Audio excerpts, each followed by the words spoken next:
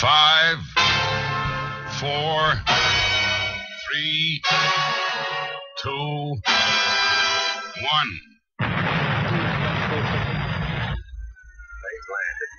You're in the right place.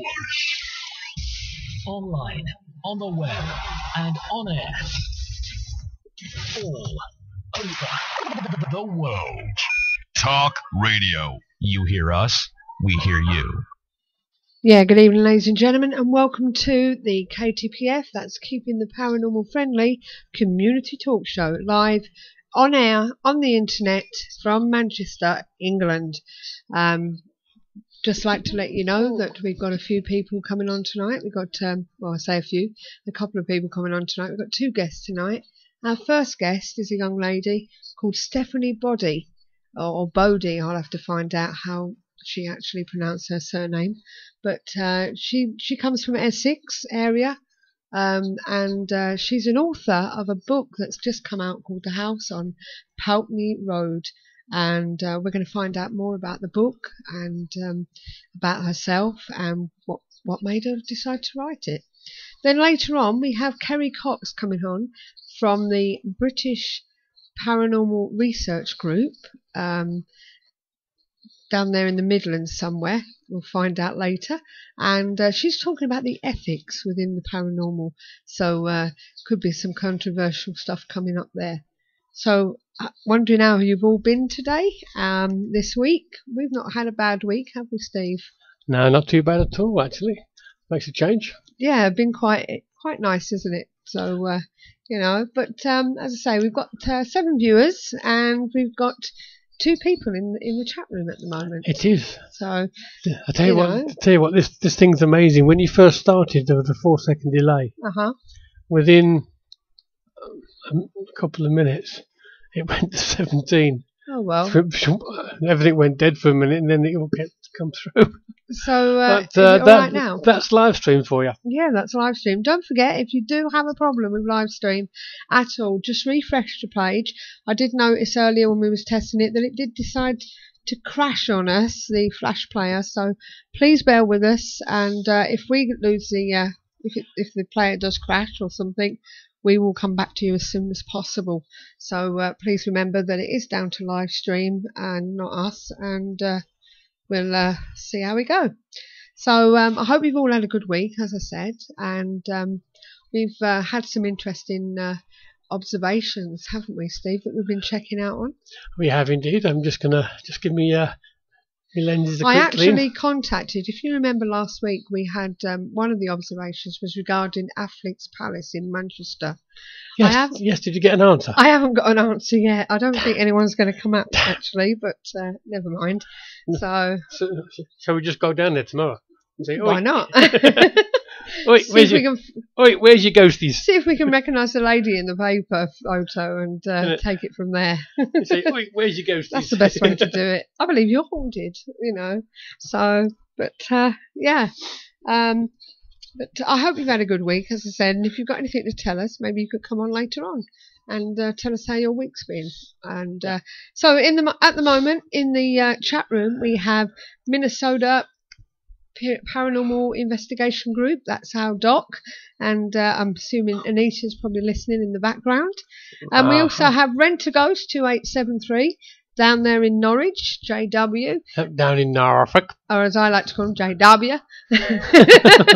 And he's down there with Vicky listening in. So it should be a good night tonight. Don't forget, if you are listening, why don't you pop into the chat room and join in with the conversations that happen there, and ask questions when our guest comes on. So you know, it's all part of getting involved. That's what you're there for. Yes, we can see you there. We just need you to come in and enjoy the show. Ask a question, whether it's to our guest, to us, or to anybody in the chat room. But I'm sure one of us will be able to help. When we get to the paranormal events later on, we've got quite a few to go through. So we better get going then, don't we? I just hope and pray that there's going to be enough time in between our guests. So there should be. So we'll see how that goes. But as I say, I've not seen much happening so far in the paranormal world. There has been a few UFO stuff, and which I think there's more UFO sightings than anything else. Alien Bill phoned me up last week. He's had a good time. He's contacted Steve Mera, and basically, as far as Steve's concerned, he wants to find out more about Alien Bill's encounters. So he's going to get in contact with him and send him some stuff over. So he's happy. So, and apparently he's doing a conference later on in the year up in Morecambe. So they're having a UFO conference up there, and amongst other stuff. So yes, he kindly rang up to thank you for putting you in contact with Steve. Yes, he said that was a very good contact. So, but that's what we're here for. That's what it's all about, being friendly. Yeah, I mean, not only does Steve have the wherewithal to actually check out Alien Bill's claims, but he also has the wherewithal to get it out there. This is it. So, and also one way or another. He also runs his own online paranormal magazine called Phenomena. So you can find out more about that and download it yourself at Mapit or Mapit. I'll tell you give you the actual address for you. It's Mapit, as in MAPIT. And the address is mapit.kk5.org. So that's www.mapit.kk5.org. And they actually recommend us, don't they, as well? So keeping the paranormal friendly show, the KTPF. And don't forget, we have got the website as well. You can go into the forum and discuss things there. And get involved and introduce yourself and everything.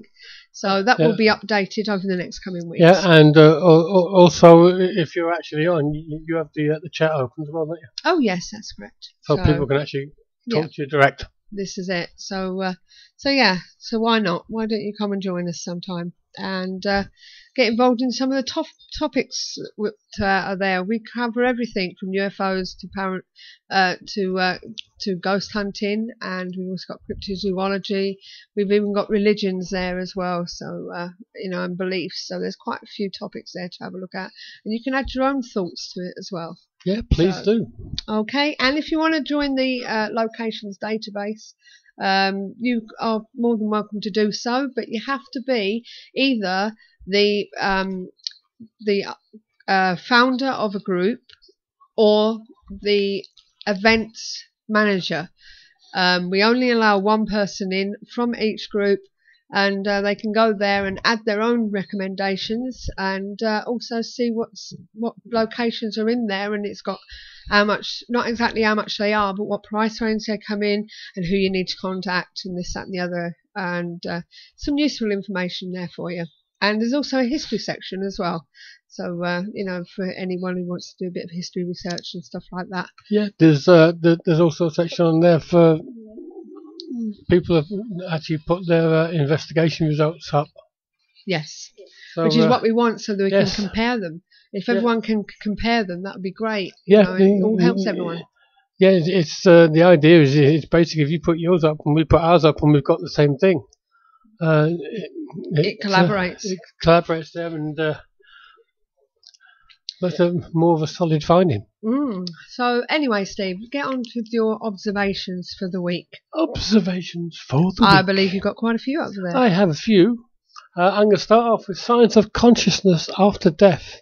Oh yeah. Found in rats. In rats? In rats. Okay. Why they use rats? I do not know.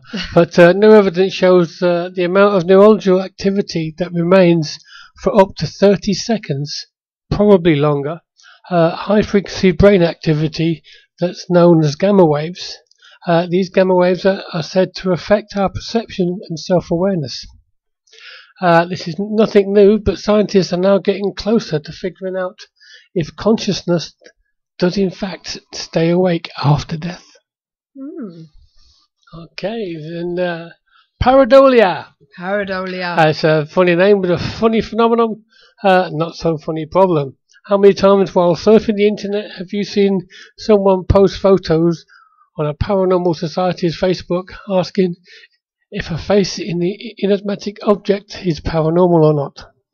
A face in toast, plaster, smoke, a creased t-shirt, trees, foliage, and clouds. The clouds should have given you this away. Remember lying on your back as a child, looking up at the clouds and seeing animals? This is the same thing. This phenomena is called pareidolia matrixing. But is it still matrixing if more than one person sees it without being told? Are you still hearing us okay, Steve? I'm hearing myself, yeah. That's okay then, because John said he's just lost us. Yeah, I'm still so hearing hopefully myself. Doc's okay and can still hear us. Yeah, I hope so. It's back and forth, okay. Here we go. Sorry about that. Unfortunately, there's very little we can do, but we will carry on regardless, and hopefully you can get back to us. And don't forget, it will be on for you to listen to at a later date. Ancient alien burial mounds found on Google Mars. Oh yeah. Yes. A video posted on YouTube shows a feature on the surface of Mars which looks remarkably similar to ancient burial mounds found on Earth. My question is, how is Google doing this? I don't know. Well, when they do it down here, they ride around on motorbikes. Oh yeah. How are they doing it? Well, they've even got one that says Google Moon. And our friend John Savage, doctor everybody on here, sent us an article that say Google Moon has found what looks like a spaceship on the moon, shaped like an arrowhead with dots on the back edge that could be lights. And our Susie's going to put that link up there for you to have a look for yourself. Yep, it's there for you now. Okay, here we go. Mysterious, unexplained short signals from outside our galaxy.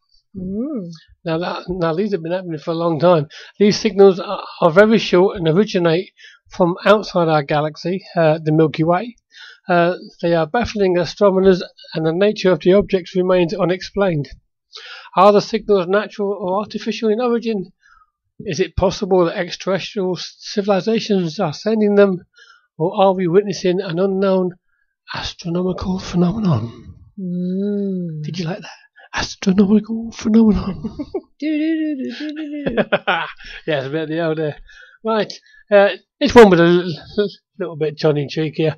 PA couple who advertise a slightly haunted home is attracting ghost hunters and curiosity seekers. Oh yeah. Oh yeah. Dunmore, Pennsylvania. This is. Oh God. So we can't go. No, we can't go. Well, we can, but it'd be nice to go to America, wouldn't it? Between the mysteriously banging doors, odd noises coming from the basement, and a persistent feeling that someone is standing behind them, owners Gregory and Sandy Leeson are thoroughly creeped out by their 113-year-old Victorian home. So when they put the house up in northeastern Pennsylvania up for sale last month, they advertised it as slightly haunted.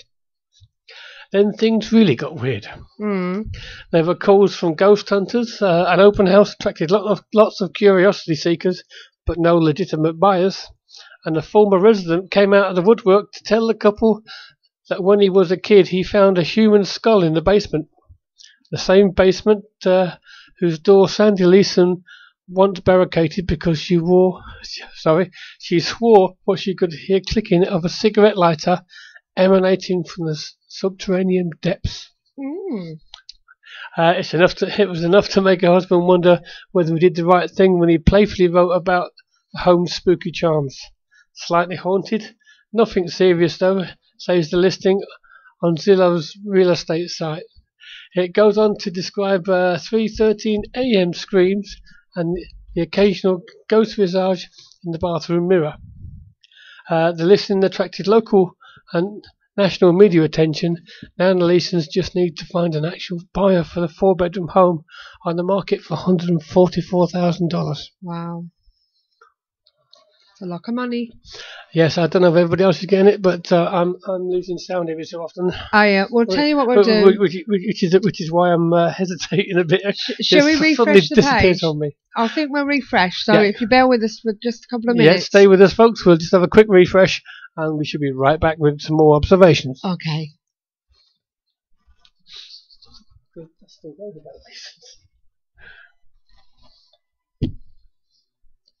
Right, let's try this.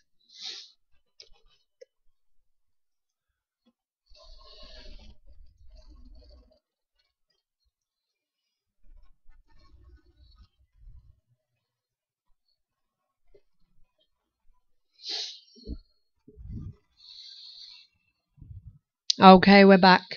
So, that's better. That's a lot better. It's very off-putting when you're listening to it coming through to make sure you can hear it, and then all of a sudden you get a big blank. You go, Hopefully you can hear us better, and I've noticed that the delay's quite quicker now. It is. It's gone short again. As we say, back to the observations. Bigfoot is wandering Michigan man's property and eating pizza. Ew. Only in America would Bigfoot eat got pizza. jalapenos on it? It don't say. It's a run-of-the-mill case. Man claims assailant vandalised his estate, requests assistance from law enforcement. Only the accused in this instance is Bigfoot, who has allegedly been wandering around the Michigan property for more than a decade, shape-shifting and eating pizza. All right, okay. Have you heard about these ones, Doc Savage? that one was in Michigan. Now something about Bigfoot on a more serious note. Okay. New laws needed to save Bigfoot's life. Mm-hmm. If a Sasquatch is partly human, is killing one akin to murder? So should killing Bigfoot be a crime? Although it is in a couple of Washington counties, it's not in the case of Texas, where an 8-foot shaggy beast was supposedly bagged in some San Antonio woods by Sasquatch hunter Rick Dyer. You don't need a hunting license to kill something that doesn't exist, said Mike Cox, a spokesman for the Texas Parks and Wildlife Department, but San Antonio police declined to comment. Dyer, though, has commented plenty after recent release of photos snared attention across the media and the internet. He said he nailed Walmart pork ribs to a tree to lure a couple of Sasquatch, one of which he shot and killed in September 2012. He promises that scientific proof, including DNA test, autopsy video, will finally be unveiled on February the 9th at a news conference with a Washington University. The plan is to take the taxidermied body on a national tour. I'm not giving you a piece of bear meat, he says, on a YouTube video posted on his Facebook page. I'm giving you the real dead Sasquatch. I have the body and I will show you. Disbelief was one of the first reactions since especially Dyer tried to force off a phony Bigfoot in 2008. He later recanted, saying that a joke got out of control. Two writers say that the stuffed Bigfoot is legit. But shock and horror was also common, as some saw killing as cruel or worse. If you did shoot this animal, then you're a complete moron and a disgrace to humankind, reads the post on Dyer's Facebook page. It's only too bad the Bigfoot didn't shoot you. What's wrong with utilising darts that they use for tagging grizzlies? Reads a comment on the KSAT TV report that released some Dyer photos. Would that require a positive IQ number? Personally, I agree with both of them. This guy is a complete moron. Yeah. And from a purely scientific point of view, this is a completely different species that may or may not be nearly extinct. Yeah. If indeed it is real at all. Yeah. So we're talking about killing something off that we don't even know anything about. No. Apart from supposed footprints and some hair being snagged along the way, because no one's ever found one that's died. No. But this idiot actually shot one. He says he has. He says he has. Yeah. The pictures, to be honest, the picture looks a bit like Harry and the Hendersons. Harry and the Hendersons. You remember that one? But the thing that gets me with this Bigfoot thing, it's been going on for years, hasn't it? It has, yes. Now, to me, it's cryptozoology, really, right? Something must have mated with another ape-like creature to make a woolly ape. It's a bit like a woolly mammoth story. Yeah, well, it is. But what I'm saying is, this has been going on for years, and things do die out. Yeah, they do, yes. So there must have been, if it's still going on and it is true, then there must have been copulation somewhere to reproduce. Well, at the same point, I mean, I agree with you in a way there, but over in especially places like the States, there are still vast areas of woodland. Yeah. That people don't particularly go that often. No. So they'll be quite happily living there. It probably is down to cryptozoology, and if there is something there, then, or cryptosilliness, as Andy707 calls it. Welcome to the chat room, Andy. I'm glad you took time to come and pop in for a little while. Yeah, welcome, Andy. But you know what I'm saying, though? It's just, it's these things have got to reproduce, and if they're being, like, it's the same with other cryptozoology stuff. They've got to reproduce to still be seen, or meant to be seen, X amount of years down the line. This guy could, by shooting this animal, and it's not a word I particularly want to use, especially as we don't know exactly what Bigfoot is. Yeah. Has basically just stopped could have just stopped the breeding pair. Yeah. And if they, like penguins, for instance, mate for life. Yeah. See, this is it, you know what I mean? He could have just wiped out what was left in that area. Yeah, but the thing is, though, you've also got to think about the fact that there's never, ever been any, as far as I know, anyone saying that they were attacked by Bigfoot. Oh, yes, there is. There's quite a few that have said that there have been rocks thrown, big boulders thrown at them and things like that. Yeah, but it's very few and far between. No, it is very few and far between. It's also them protecting themselves to an extent.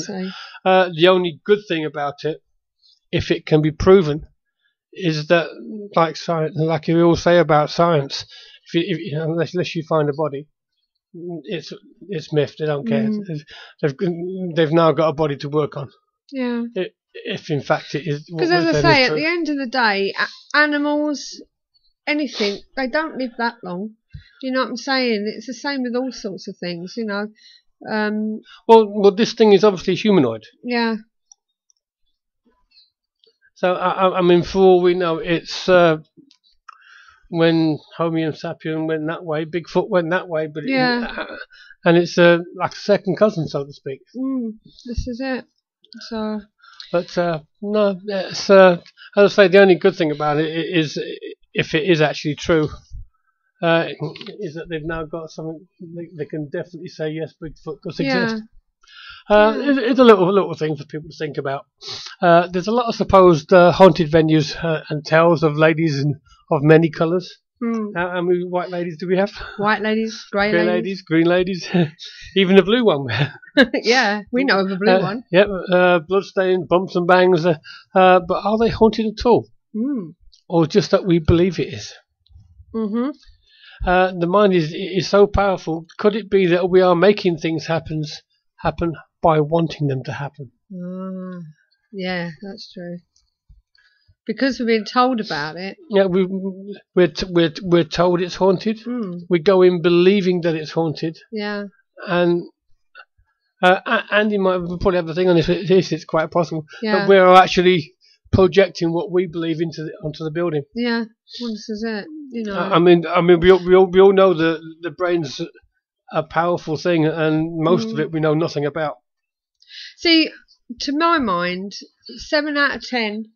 You're about to get company. Oh God, 7 out of 10. Ghost groups, paranormal groups, I think, would actually find out about a haunting, and it, even though they try and skip over it, it does get registered. It does. It registers. I mean, Andy just said, remember the Philip experiment. For those of you that don't know about the Philip experiment, this group actually made up a ghost. All right. They completely made up a ghost. And by the end of the experiment, they was actually getting paranormal activity from Philip that didn't exist. Wow. That weren't the Philip that was on that ghost hunt thing, was it? Mind you, that was made up, wasn't it? Yeah. That ghost watch. Yeah, they actually created their own ghost, and it responded. All right. So you actually, I can't think of the word. You project. Yeah. You project basically. Oh, he said no. No, what? It wasn't that. No. For one you was on about. No. No, yeah, but I mean, there is the other thing there that a spirit actually decided to call himself Philip and follow along with it. Really? You're on about Ghostwatch. Yeah. It was based on the Enfield poltergeist. So, well, this is it. You never know. When it first came out, that was one scary program, though, wasn't it? I never saw it until last year. Yeah, but when it came out, people weren't told about it. No, so this is it. People were panicking. Mind you, it was the same with real. if you think about it, it was the same with War of the Worlds originally, right? All of a sudden, they were going to put it on the radio, and Awesome Worlds is giving, like, the forward to it sort of thing, this, that and the other. There's been an attack or something or other.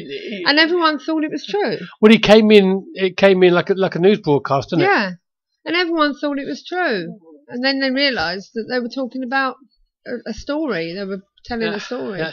After millions of phone calls. Yeah, you know. So. Well, that is it for me. That's it from you. Well, we've only got a few minutes left before we call our first guest. Yeah, for those of you who didn't know, that link that Sue put on, that's the link that Doc Savage sent us about the... I'll put it on again in case you missed it. Google Moon. About the Google Moon. Yes. The Google Moon. So, spotting mysterious objects. Wedge-shaped craft appears lunar surface. On the lunar surface. Well, I'll tell you what we'll do. We're going to play the advert, and then we'll contact our next guest, or our first guest. See you in a bit. Yeah, but me, like Sue, didn't see it until way after it had come out. On DVD, we saw it. See you in a bit. The Paranormal Intelligence Gathering Services Ghost Store is a one-stop shop for all of your ghost hunting gadgetry needs. Run by ghost hunters for ghost hunters, the shop is filled with all of the latest in investigation equipment, shipped in from all around the world, from high-quality digital dictaphones to EMF pumps, infrared illuminators to laser grid pens, CCTV equipment to data loggers. All of our equipment has already been imported, so you can buy it safe in the knowledge that there will be no hidden costs. And with our postage promise, you'll never pay more than the actual postage price. So visit www.the-pigs.co.uk/ghost store. Yeah, well, that was the advert from the pigs, and we'll be hearing a little bit more from them a little bit later on, because there's one or two, I think there's one or two in the Paranormal Events. If not, it's on the website, so you might hear it next week. Right, we're going to contact our first guest, so please make her welcome, and I'm just going to give her a call. Hopefully the signal's okay. You'll have to tell us what you can hear as well in the chat room. Good evening. Hiya. Can you hear me okay? Yep. Can you see me now? I can see you, yes. I haven't plugged mine in at the moment, but... oh, okay. I don't think it's in. I'm not sure. Let me just double check. Might still be in. Yep, there we go. Good evening, Stephanie. Hello. Can you just give us your pronunciation of your surname? Because I don't want to offend you. Is it Boddy or Bodie? It's you can. I say Boddy, but yeah, Bodie. It's kind of however you want to pronounce it, but Bodie is sounds nicer. It does, Bodie. Okay, we've got Stephanie Boddy here. You're the author of this latest book that's come out, and would you like to tell everyone the title? It's The House on Poultney Road, and it's based on a true ghost story of my family. Right, and first of all, tell us a bit about yourself and where you came up to this, you know, like why you was interested in this sort of thing. I've always been a bit of a horror fanatic. From the age of about 7 or 8, I used to go into the the video shop and come out with a horror film. Stephen King, I used to read his books when I was young. I'm not really sure what got me into it, but I've just been obsessed for years and years. And then probably when I got to about the age of 9 or 10, I used to sit with my uncle Richard, for hours and hours on end. And he's in my book, but his name's actually been changed to Robert in the book. And he used to sit for hours telling me the ghost stories and stuff that happened in the house. And that's when I got a real kind of interest in the house and the things that happened to my family. Yeah, so obviously you had to change it says in the front of the book that you had to change the names. But the history, is the history correct? And how easy was it to trace the history? Say that again, sorry? Obviously, like you said, you had to change some of the names, which is what it says in the front of the book. Yep. Yeah. So obviously the history is correct. How easy was it to trace the history back? Well, my family lived in the house from the early sort of 19, I think from around 1910, something like that. Off the top of my head, I can't remember. All the dates are correct in the book. Obviously, the name of the road, the house numbers changed for legal reasons because we don't live there. We don't own it anymore. We didn't want people to be driving up to the house and kind of looking in through the windows. Family obviously all know that I've written the book. They've all helped me. I've interviewed family members who lived in the house and like visited the house, were involved in some of the Ouija boards and seances that took place in the house. As for people who are in the book who took part in the seances and Ouija boards, their details have all been changed again for legal reasons, and I've got the information from my family and those who are now alive, because obviously a lot of the people in the book are no longer with us. No, obviously. Now, this isn't your first work, is it? I believe, looking at your website, you've written short stories. I do write short stories, yes. I mean, in the day, I work as a copywriter. I work in marketing. I run a business, my father's business. So I'm not like this. I'm not the sort of person who goes out kind of hunting for ghosts all the time. Although I do love a good ghost hunt. And me and my husband doesn't believe in things like that. He's desperate to, but he's the kind of guy who he has to see it to believe it. I mean, the house we live in at the moment, I keep telling him that I'm sure something's here, and he's been hearing things and stuff like that, but he's one of these people, he just pushes it to one side and he'll kind of believe anything but something to do with the paranormal. But yeah, I try and get him involved, and so am I right to think you're in Essex somewhere? Yes, I am in Essex. Whereabouts? Yeah. We're near Stansted Airport, around that kind of way. Okay. Now, a lot of UFOs over in Stansted Airport. My husband, he's the one who just told me that, actually, because he has got a video. We should send it in to you. He's got a short video of what the only thing you can put it down to is some kind of UFO. I mean, I'm not really, ghosts are kind of more my thing and what I've had a lot of experience in. But yeah, I should send this video over to you because it's really, really interesting. Yeah, it'd be nice to have a look at. So anyway, back to the book. What's the paranormal history? You said it was easy enough to find. And excuse me a minute, I'm being cat attacked. Get away. Sorry about that. Right. You said the paranormal history was easy to find out and everything. Was it all handed down through the family and friends, or was there other people? It's all family and friends who I speak to now. I haven't spoken to anybody outside the family. I mean, to be honest with you, talking about some of my family who I've spoken to, my grandparents have now passed. My granddad, he passed away shortly before I was born. Bear with me one moment. I can hear something a bit strange on the line. I can't hear you. Oh, okay. Can you hear that? Yeah, I can actually. Bear with me. Have you got an open window? That's what I'm going to try and find. Hang on. You haven't got an open window, have you? Right. Oh. I think we found it, whoever it was, but Sounded a bit like football. Sorry, what was I talking about there? You were talking about the where you actually got it from, family and friends, and you were saying about your grandparents. Yeah. I mean, a lot of the people now have actually passed on. My grandparents. I mean, I would have loved to have got more from my nan, who was involved and saw pretty much everything that happened. But yeah, it is kind of my uncles who've told me the main kind of bulk of the story, and their wives, my cousins. Yeah. So can you tell us a bit about the house, what it's all about? Steve's read you've read some of the book, haven't you? I've read, I've got the 3 boys. He's got to the 3 boys. Not far into the story. Okay. But he was saying he's just told them in the chat room that it does keep the suspense going, definitely. You know. That's what a lot of people said. I mean, I'd never seen the house, and I think, as I explained in the first chapter, I kind of over the years have, where people have told me the stories, I've kind of grown this image in my mind of what the house should look like. Years ago, the house actually was up for sale regularly, maybe once or twice a year. It was always up for sale.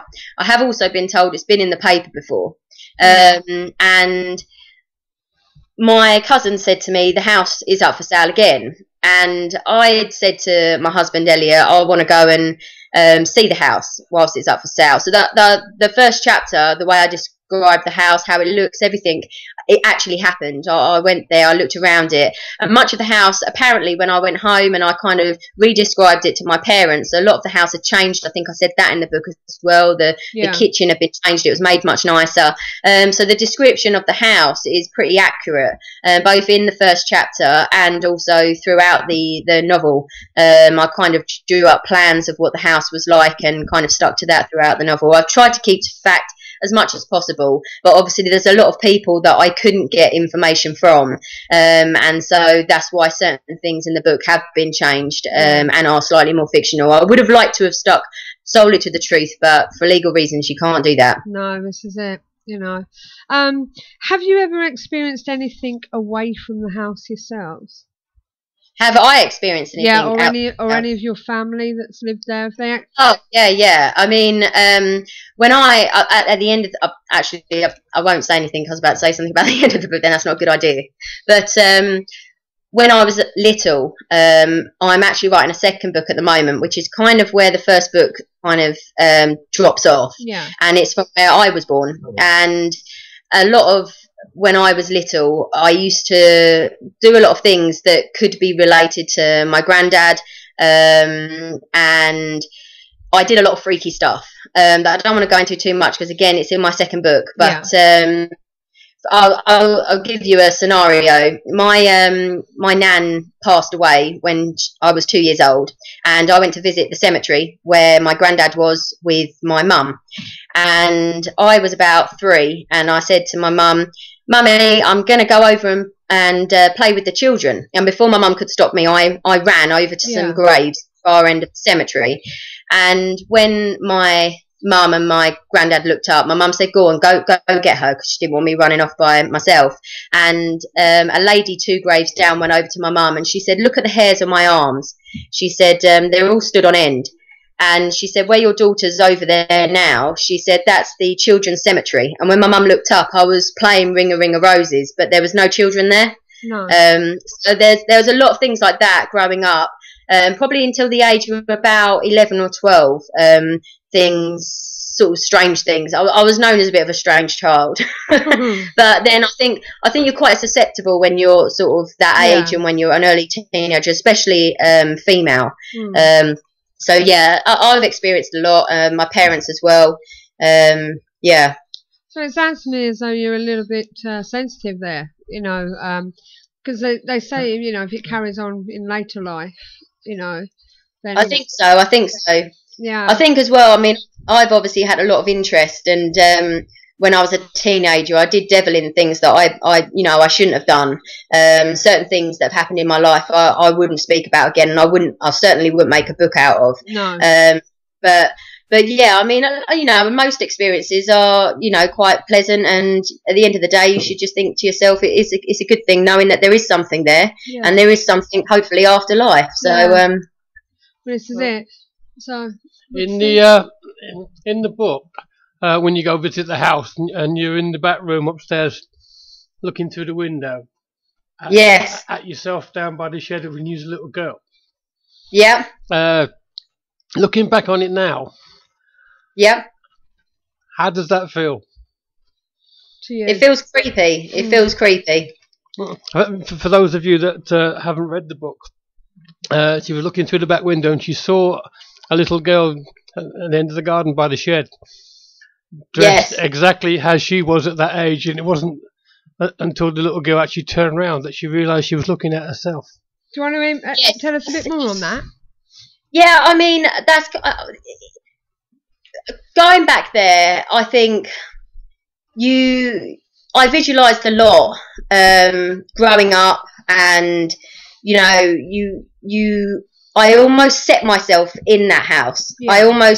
I felt like I lived there with my parents. I felt like I had a connection with the house. And like I say, when my husband, he wasn't my husband at the time, coming with me, he kind of wanted to deflect off the fact of the reason why I was going there, and what I wanted to get from the experience. And I think I left and I got what I wanted to get. I saw what I wanted to see, and made my way out of there as quick as I could. Yeah. So was there something else? Did you ever get to the bottom of what was actually happening there? No, I left. She didn't want to. So obviously, somebody's living there now, is there? I don't know about now. Yeah. I know that the house was on the market for quite a long time after, and I think it sold maybe about 6 months later. Yeah. I don't know about now. Right. As far as I'm aware. Was there anything you felt whilst you was writing the book at all? What kind of feelings did you have whilst you was writing? I loved writing the book. I loved writing it. I've retold them stories to friends of mine for literally years. Yeah. I remember at university, I'd sit there, we'd have a few drinks and I'd retell the stories. A lot of my friends can, vouch for the fact they didn't want me to tell the stories. They were frightened by some of the things that I told them. And it was one night when I was on holiday with my husband, I sat there telling him the stories, and I thought to myself, no, I want to put this down into paper. I'm a copywriter by heart, so I love writing, and that's what I did. I come home and I wrote the book, and I loved writing it. And every time I needed information or I needed to know feelings of how my uncle or my dad was feeling at the time, or how they think that their father was feeling, or how he acted at the time, I'd pick up the phone and I asked them. So when I was going about getting the book published, I obviously, first of all, you want to get an agent, and you want to go down the traditional route, but in the end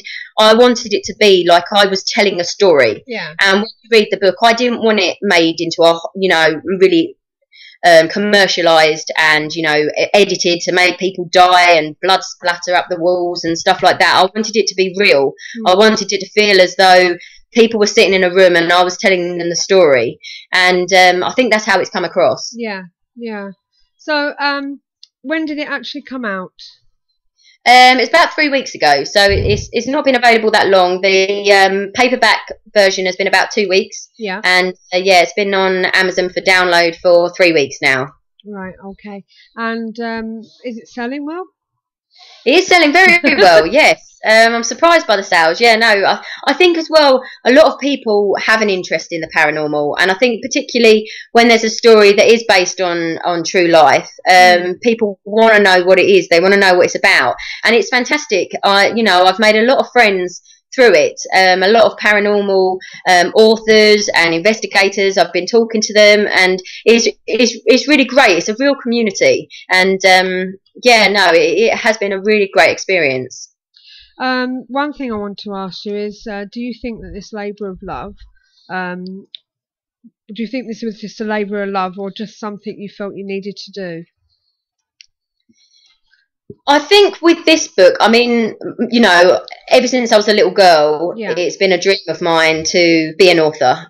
Horror, like I say, I love horror, I love paranormal, and I think something I've always thought about, but never realised it's something I could do. With this book, The House on Poultney Road, I hold it very close to my heart. And you know, you do get, I think in the genre, you do get haters, and you do get people who put it down and, you know, tell you should have done it this way, you should have done it that way. But I've told it how it is. I've told it it's a true story. I'm not going to change things so they sound better. I'm not going to change things so that you know, it makes somebody else happy, because that's how it is. And I think with this, it is something that needed to be told. I think it, for me, it is something that I really wanted, I really felt passionate about. And kind of with the second book that I'm going to write, it's the same kind of thing. It follows on from my family story, so it's important to me. Do you feel as though you're getting something off your chest, so to speak? And yeah, I suppose so. Yeah, because like I say, it's something that I've always told the story. People have always been really, really interested, and yeah, it's kind of, it is like a breath of release for me. It's you know, it's told now. It's kind of, my family are all really, you know, they're pleased with it. It's something that they have kept hidden for years, and yeah, it's kind of, it's good for the family. Now, this book was delayed in being written, wasn't it? Because you started it. You didn't actually start it last year, did you? No, I started it in, I think it was 2007. No, it wasn't. It was 2009. It was a long time ago. Anyway, maybe 3 or 4 years ago. And that was when we went to go and look at the house. And then my husband proposed to me, and we had the wedding to plan, and kind of a lot happened in between. And then, yeah, it was this time a year ago that I started my Facebook page. And I felt like I needed that bit of encouragement. I needed that bit of a push. And I think the level of support that I've had on that page has been, you know, phenomenal. It's been absolutely fantastic. Yeah. And that is everyone I thank on that page who've got me to the end of it. And yeah, no, brilliant. Well, I must admit, you've had Facebook page, like you said, and you've teased us a lot with all this, you know, I must admit, you know. And in a moment, I would like you to tell us a bit more about the book. Steve's got another question for you. You said that the numbers are obviously not the right number. Is the road the right road, or has that been changed as well, just to stop people go looking for it? Changed. Yes, the name, the road name has been changed slightly. So you don't want it to be another, what's that place down south where they're always going round? I can't think what it's called now. If I lived in the house, I'd tell you exactly where it is, but I don't want to be sued. No, I understand that. There is a village that Poultney, that's it. Yeah, Poultney. You don't want it to be another one like that. You say you've been on ghost hunts, have you? I have, yes. My husband and I, the best one we did, I was asking him what it was called. It was it Elliot Cold? What was it? The fort. Coalhouse Fort? Yeah. Something like that. Was it Coalhouse? In Tilbury. It was one in Tilbury, and it was underground, and yeah, absolutely fantastic, that one. But there was a lot of activity there. Really, really good. Was that the first one you went on? That was well, we've done one in Epping in the forest. We done one. I used to do my own actually in Epping Forest. Oh right. Go down there and Hangman's Hill and all that. Yeah. Yeah, no, we've done Epping Forest, we've done Highlands House, and yeah, we did the one in Tilbury, which was the best one for us so far. And your husband there, how has he felt about these ghost hunts? Is it a case of, how I like to describe it, it's like a roller coaster ride, and you want to go back for more, sort of thing? Yeah. Does he feel that way? Yeah, I mean, like I say, he is a bit of a skeptic, but he is looking to believe. He wants to believe. And, you know, when we went to it was Coalhouse Fort, that was the one, Coalhouse Fort. Yeah. When we went there, he had an experience. We were doing table tipping, and all the lights were off, and we were down kind of in this little dungeon thing, and I had these headphones on, you know, where the ones, super sensitive ones. Yeah. And it was all silent, and I could hear someone walking around the table.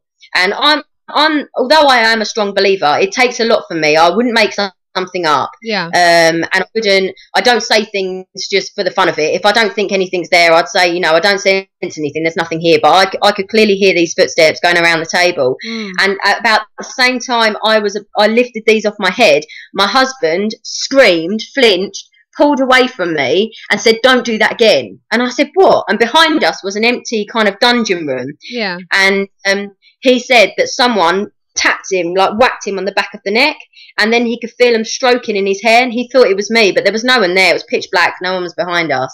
So, but he still wants more. He still wants to see more. Yeah. So he does enjoy it. I think with paranormal ghost hunts and stuff like that, I think they're enjoyable for anybody. Whether everyone gets something different out of them, I think. Yeah, I must admit, being a paranormal group ourselves, we do enjoy it.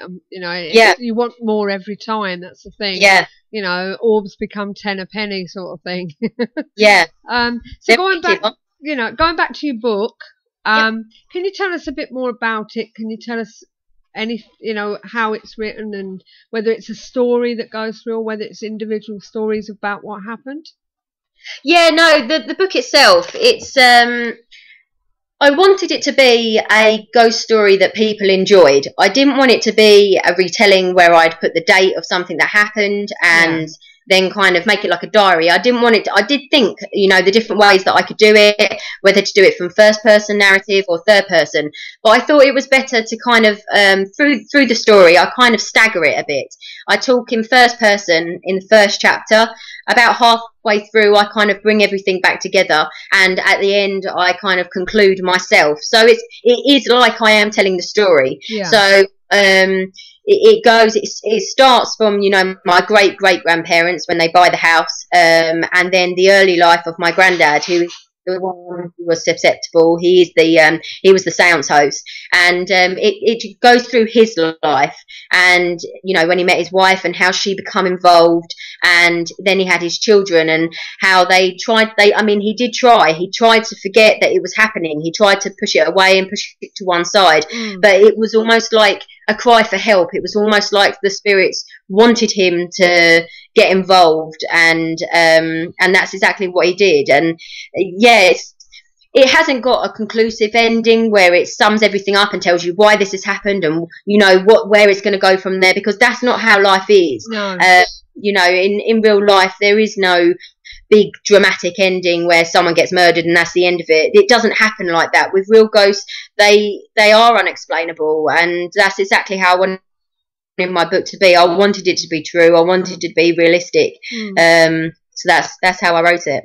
And can you give us an example of one or two of the stories that's in it?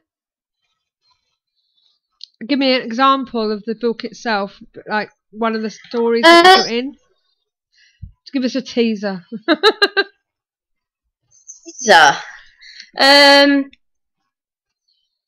For example, my granddad done a Ouija board.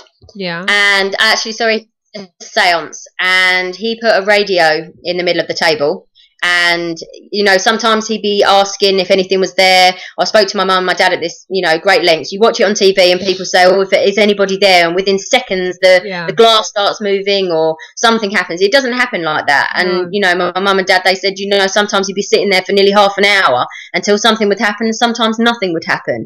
But this one time he put a radio in the centre of the table. Everyone held hands, and he says, if anyone's there, give us a sign.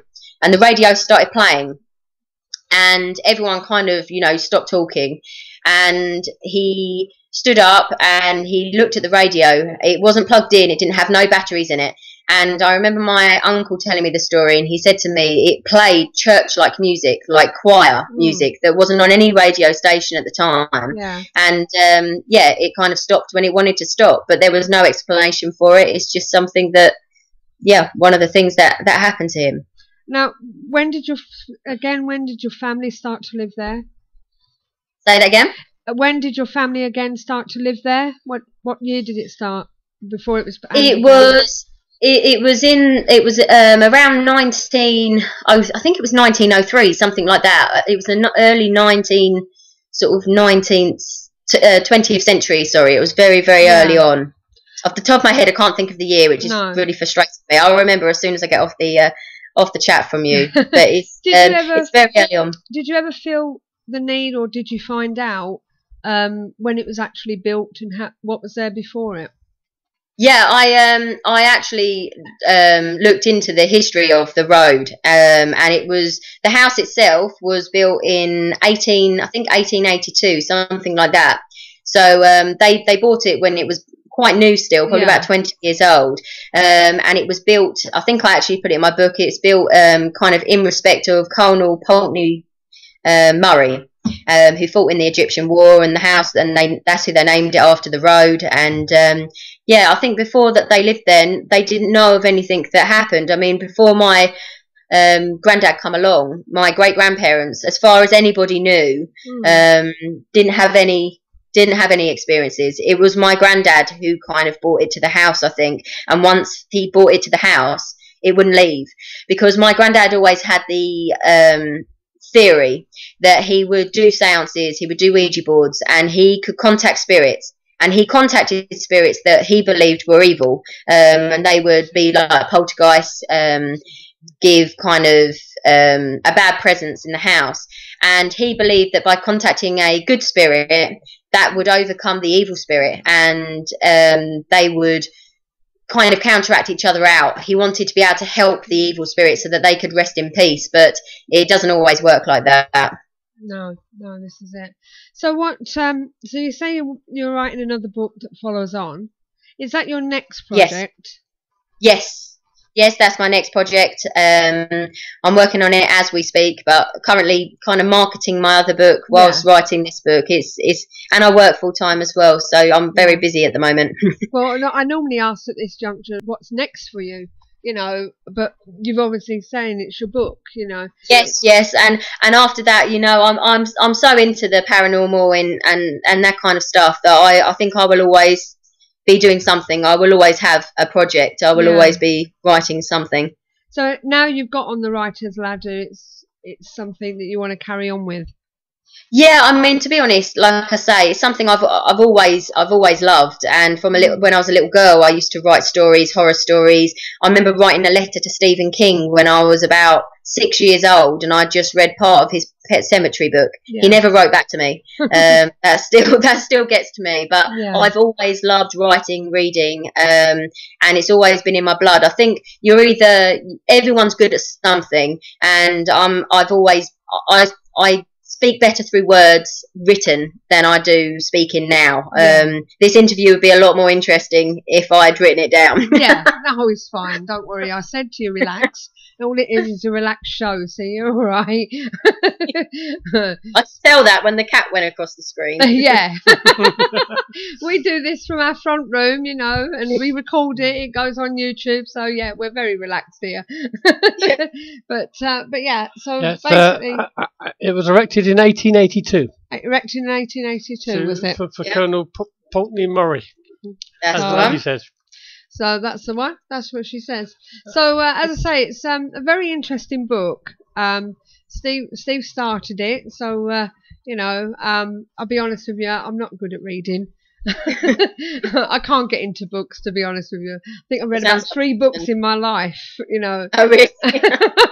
And so, but Steve's a reader. He can go through books just read for God knows what. I have to be interested in the story though, otherwise I can't get into it. I know, but you have got into this though, haven't you? Reading it off your laptop. I think I'm on about page 40 or something. Yeah. So what did you think to it for the first few pages? And initially, once you went back to a great grandfather, and that I found it a slow build up, but you kept the suspense going because you were wondering. I was wondering more about his friend actually. About his friend? Yeah. Yeah. So what about his friend? I Well, didn't actually get a word of that. He was wondering more about the friend. Yeah, his friend died on his bike. He got hit by a car. You know the friend that died on the bike? Harry, yeah. Harry, yes. And he was more wondering about his friend, he said. So yes. Made him think more about that. But he did. Okay, yes, that's at the beginning of the book. He did make an appearance when Robert's son under the bed, but I haven't got any further than that yet. So yeah, so I don't know whether he comes back. But then That's the bit he's at, is he? Yeah. The high seat. So he was thinking more about his friend. He said, you know, at the time. I think that's the thing with my granddad, is that he kind of had no choice but to involve himself in the supernatural. Yeah. They kind of found him. Rather than he didn't go looking for it. No. He didn't. Later on in life he did, but to begin with, you know, he had no choice. And I think that's what the book is about, is that not everybody in life goes looking for something to happen, or looking for life after death. Sometimes it finds you, and I think that they're the things that are important. Well, I wish you luck with this book. Thank you very much. That's out. And where can you get it from again? You can get it you can download it from Amazon. You can buy a paperback copy on Amazon, and also on Lulu.com.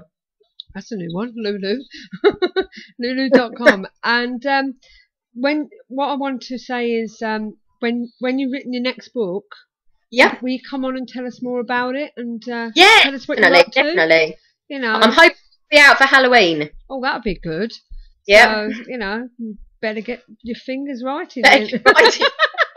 But don't have anything happen in between, will you?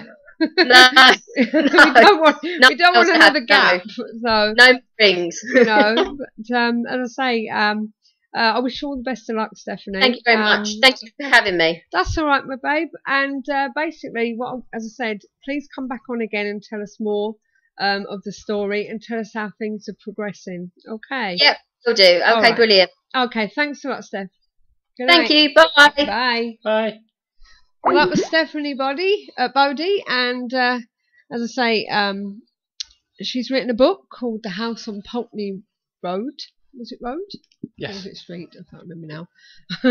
Poultney Road. That was it, yeah. And it's quite an interesting book. And if you want to get it, as she said, it's on Amazon. It's on Lulu.com. And she was excited about. I think that must have been about her first interview, to be honest with you. But yes, I mean, she does state right at the beginning. Although this book is based on a true story, it's a work of fiction, except in the case of historical fact, and where permission has been granted, any resemblance to actual persons, living or dead, is purely coincidental. The address, road name, and house number have also been fictionalized. She says she doesn't want to get sued for putting someone's address out there. No, this is it. Seeing as she's not living there anymore. No. So. But can you imagine the feelings living in a house like that? You know, and I think to a point we all live in a house like that. I suppose so, but it depends how much intense it is. Yeah, I mean, on this particular one, at the beginning, it gets tense because it affects the kids more than anything else, you know. Yeah. The ghosts are there. On one bit I read, when with Robert's first son, the go into the nursery, and there's a ghost of of a lady in white. And his son's just gurgling away like happy, but when she actually sees the ghost's face, it's drawn and pale and no eyes, and yet the baby's been going like they do when you're pulling faces out. Yeah. So it's kind of it's aimed the activity towards the kids to a point. Yeah. At some point. Yeah. So go out and get it and download it and have a read. As I say, Steve's having a read of it, aren't you, babe? I will, but the only problem is I've got to stop now and read the other one. Yes, he's got to have a look at it, because I don't know what it is of late, but we're getting a lot of authors. But I will come back to this one. We're getting a lot of horror writing authors on. Yeah, the other one for the other lady, I can't remember what her name is. You'll tell me in a minute. But it hits you right at the beginning, bang. Does it? It does. And the interesting thing is that the lady concerned is a police officer. So her natural instinct is to want evidence and why this is happening and why that's happening, and yet there's no There's no way you can look at it that way when them pots are flying out the cupboards. Yeah, I can't find it at the moment. What her name is, to be honest with you. Don't even know where she sent it to. But I know you sent it to me, but yeah, I'm sure her name was Carol somebody, but I can't find her. Well, you better find it because she's on soon. I know. Oh, there she is. I've got to find the book again now, though. Right. Okay. Let's see what it says That's here. probably in the admin. I can't think. Caroline, her name is. So she's written a book, but well, that's a later date. How long have I got? Eh? How long have I got? I don't know. I'll find out. I don't even think I've actually booked a date with it yet, to be honest with you. Right. Okay. But I'll have a look. That gives me a bit of time then. But there you go, Andy. Some place in Essex that's haunted. Yeah, that one's in your area. Yeah, that one's called Paranormal Intruder. The other book. It? Yes. Right. Okay. Her name is Charlotte. Paranormal Intruder. Yes. Caroline. Hey. I think Stephanie's listening to us. So, you know, but that's good. But she just answered your question. But anyway, back to the rest of the show. What we're going to do now is I think we'll go through the tell you what's happening in the next month. Yes, events. Events. Have you got any in Essex? Not sure. Because Norse would like to go on one, but she lives in Essex. We'll find out in a minute. We'll find out. I will turn my mic off and away you go. 2 seconds. We've got all the news right here. Don't go away. Fed up of wading through the activities and events that other advertisers include? Find just what you're looking for at paranormaleventsforyou.com, your one-stop paranormal directory. And first up, we have an evening of mediumship. It's not creepy or spooky, it's psychic medium Tony Stockwell, demonstrating his belief that those who have passed can communicate with their loved ones. The popular star of TV's Street Psychic, Psychic Private Eyes, and Psychic Academy gives proof beyond doubt of the afterlife, all delivered with emotion, sensitivity and empathy. You can see Tony live on his tour, his 2014 tour, and the next few that are coming up in a few weeks will be in Radlett, if that's correct, Hertfordshire, Darwin Suite Assembly Rooms in Derby, and the Kenton Theatre Henley-on-Thames. And for more information, visit Tony's website at www.tonystockwell.com and click events. Now, on the 23rd of January, Blackpool Zoo Ghost Tour will be led by founder of Supernatural Events and Haunted Blackpool author Stephen Mercer. For more information and booking details, visit www.supernaturalevents.co.uk. On the 25th of Jan, Tattenhold Hall, Knutsford. Does Tattenhold Hall have a history of murder, suicide and death?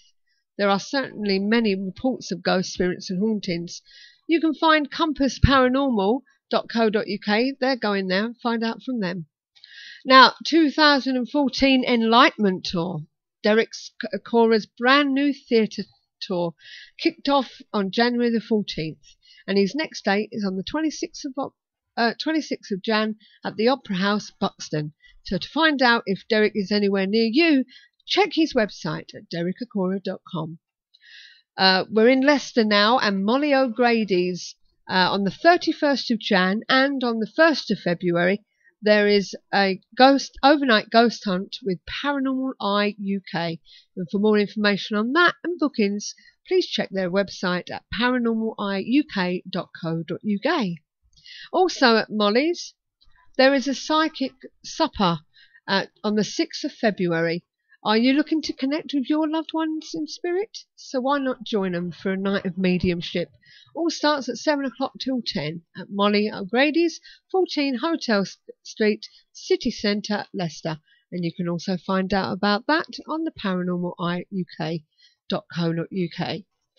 Okay, we're back with Compass. On the 7th of February, they're going to Margam Castle in Port Talbot. Built on the site of an ancient Iron Age settlement stands the hulking dominating presence of Margam Castle, a truly magnificent building steeped in history and alive, they say, with paranormal activity, as well as poltergeist phenomena. This is a must for all those who have wished they could investigate a haunted castle, even though it's a faux pas. It is. It's a lovely building. Noises, shadows and footsteps are heard regularly at the castle, plus poltergeist activity recorded. This location has been the focus of many successful investigations over recent years. Find out more at compassparanormal.co.uk. They're also going on the 8th of February to Charlton House in London. Built during the reign of James I, Charlton House is the finest and best preserved Jacobean mansion in London. Rich in period detail, the house features original wood panelling, fireplaces and intricate strapwork ceilings. It's a Grade 1 listed building situated in the borough of Greenwich, and many staff members refuse to enter the attic room alone due to the oppressive feelings people describe in there, and the cellars have such an atmosphere that you cannot fail to be frightened when down there alone. Find out more from compassparanormal.co.uk. There's another psychic night at Molly O'Grady's with paranormaleye.co.uk on the 13th of Feb, and on the 15th of Feb, Victoria House in Bridlington.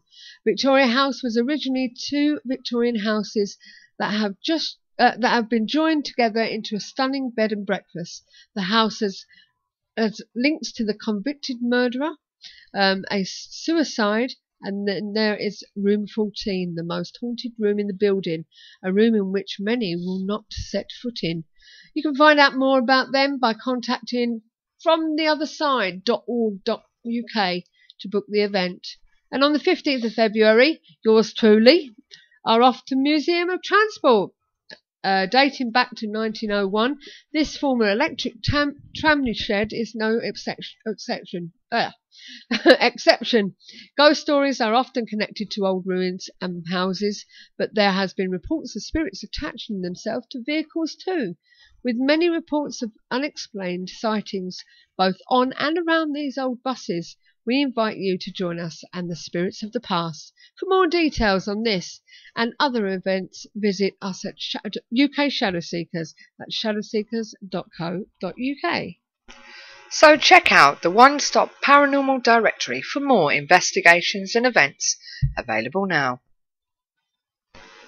ParanormalEventsForYou.com also offers banner advertising for only £10 per year.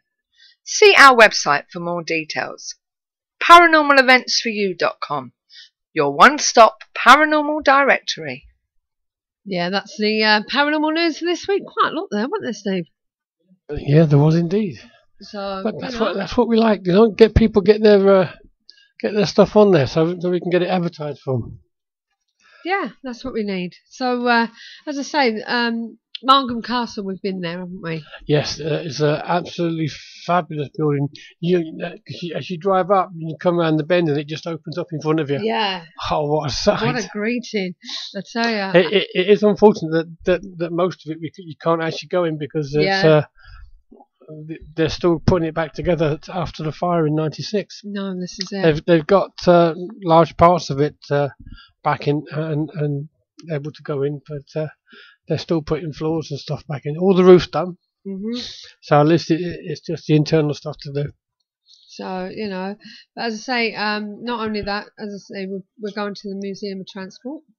And yes, as I said, that it's not all around ruins and houses. Oh, there's vehicles. Been a little boy seen on the bus that was reputed to have been knocked down, and it's one of the Stockport buses.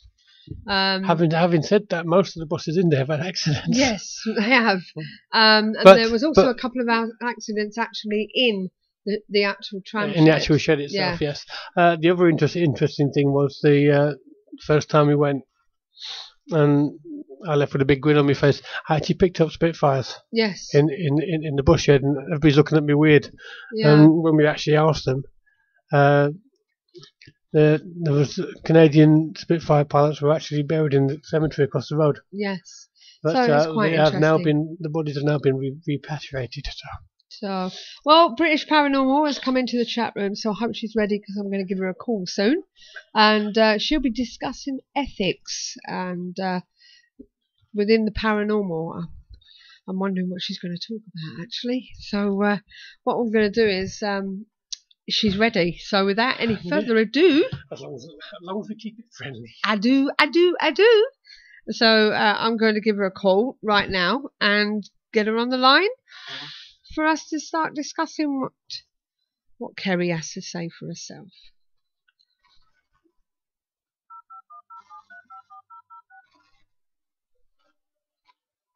I do love it when I do that. The number you required is not registered. Oh dear, that's paranormal. 354. You got the wrong number. Hold on. I've gone dyslexic in my old age. I went 345 instead. Right, okay. Good job you didn't get some poor stranger then, wasn't it? Oh, it's done it again. I will get to you. I promise I will get to you. Yeah, she keeps putting in the wrong number. I'll try again.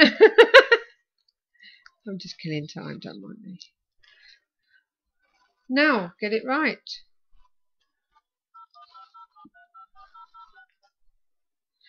Third time lucky. Was it third time? Was it third time lucky? Oh, hello. It's ringing this time anyway. It's ringing. Hello. Hi. Hiya. Don't know what happened there. I just couldn't get through to you. I could see you dialing. I'm thinking, what's she doing? How are you, Kerry? I'm great. How are you? Not too bad. And as I say, what you've been up to since we last spoke to you? Well, we rebranded. Yeah. With a group that we were using before. Mm-hmm. We've actually split into two groups now. Yeah. Some of us have gone off to do the British Paranormal side of it. Mm-hmm. So that's, it's only really a rebranding exercise rather than anything else. Yeah. It's a group that we had for a while. The others that split away from us decided that they wanted to do something along the more spiritual line. Yeah. And we wanted to stick with researching. So that's what we've done. Yeah. So, as I say, it's been a while since we've had you on the phone, or on the show. So. Yeah, a couple of months now. Yeah, a couple of months and the rest. Really? Yeah. Oh, gosh. I think it's been nearly a year at least. It might be. Oh, yeah. gosh. Yeah, so... She was due to come back, but something happened and we couldn't get her on. That's right. We couldn't get you on because I think something happened your end and you couldn't come on. Oh, I remember now. Yeah. Yeah. So, we're going to talk about ethics. Yeah. Now, where are we going with this then, Kerry? I'm going along the lines of you've got a paranormal investigation group. I'm just doing this as sort of an example. Yeah. You've got a paranormal investigation group, and they hear about a haunting that's taken place some years before. Yeah. Maybe 100 years before. Who knows? But they hear about it in a book, and they're inexperienced, possibly, and they'll go along on a fishing expedition, knock on the door, and say to the people, any chance we can investigate your house because it used to be haunted? Mm. Now, it's something that's on the rise. A lot of venues now are packing in for different reasons. Yeah. Or they're too expensive. Yeah. So, a lot of the teams can't get in. Mm-hmm. So they are looking, I've noticed, especially on Facebook, I've noticed they're looking towards other methods. Really? And they are. And some groups discuss the fact of how they're going to approach. Some will write a letter maybe to a venue or to a person to try and work out who lives there by looking on the electoral roll, and they'll write to them, or they'll actually just go round, or they'll cold call. Oh, I'm wondering how that sits with a lot of people. Yeah. Talking to Stephanie earlier, she's written a book about one of the places she, her family lived in when she was younger. Yeah. And she's had to change the names and everything because obviously it's nothing to do with the family anymore. It's if anyone was to find out where that was, you know what I mean, and that's the sort of thing they would do, wouldn't it? Yeah. And I mean, we have been contacted by people that have been harassed, by groups, and they've said, is there any chance that you could come along? Yeah. Prove there's nothing here. Yeah. And we've said, well, not really. That's not really what we're about. We're researching, not necessarily what, could be there. It's just about finding out either way. But it's not a case of nipping in for half an hour and saying, no, there's nothing in there. It's a lot more, obviously, if you're not experiencing anything, what is the point? Yeah. in us proving there's nothing there. Do you see what I'm saying? And the worst thing about it is it gives paranormal a bad name. Yeah, this is it. And I think a lot of groups and individuals, and we're not just talking about, we're talking about the whole range of paranormal investigators and practitioners. They are, I think, confusing a little bit what an ethic actually is. Yeah. They're confusing morality, I think, a little bit, their own morality with ethics. What they believe and perceive to be moral and what is an ethic. And I think that's there's a bit of a fine line. Yeah. Between, what they think. And also on private investigations, how much information are you going to give to your client when you're there? Yeah. Do you scare them half to death? Or this is it. Withhold as much information as possible and then collate it afterwards and then try and come up with a way of explaining it that wouldn't be frightening. Yeah. Again, I've been with groups where they maybe have a medium or a sensitive or just somebody that thinks that they know and they've got no gifts whatsoever. And they'll do maybe a Ouija board session or whatever and come up with all kinds of things. Yeah. And they'll say it's okay because we've closed it down, but you don't know that when you've gone away. When we do private investigations, if somebody's wrong or something, say, well, we've got a problem, blah, blah, blah. Yeah. Yeah. And we go out to them. We never look at that as an investigation like we would a ghost hunt. No, this is it. Sometimes you do get people that contact you because they want you to come in their house and do the normal ghost hunting stuff and they want to get involved and maybe it's a quick, cheap way of getting a ghost hunt out of it, Yeah. But you don't go in there and start putting up Ouija boards and stuff like that. We went to one house last year sometime and the young girl, she was having problems and that relating around her little boy. One time when the kids were in bed, to give you a bit of an idea, she was in the living room with her friend and there was a toilet downstairs as well. And for some unknown reason, the friend saw one of the children come down to the toilet and went back up again.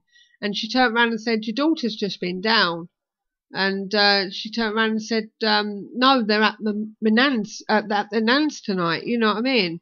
So whatever it was seemed to be mimicking the children.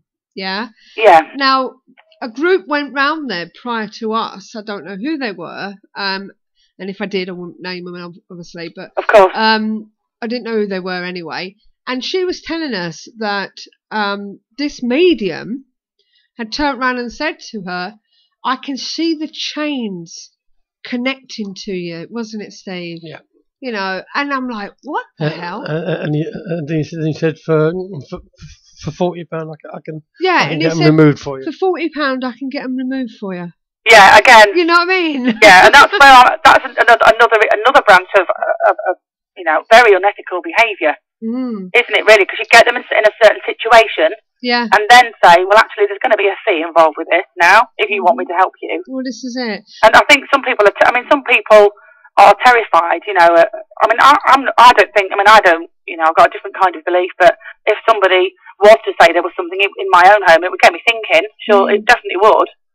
It just does. It's very personal. It's too close, isn't it? Yeah. Sort of in a way. Yeah. Doc in Minnesota, he's just put on, there are two types of investigation. You have the true investigators. Two types of investigators. You have the true investigators who are investigating for the science and understanding, and then you have the para-entertainers.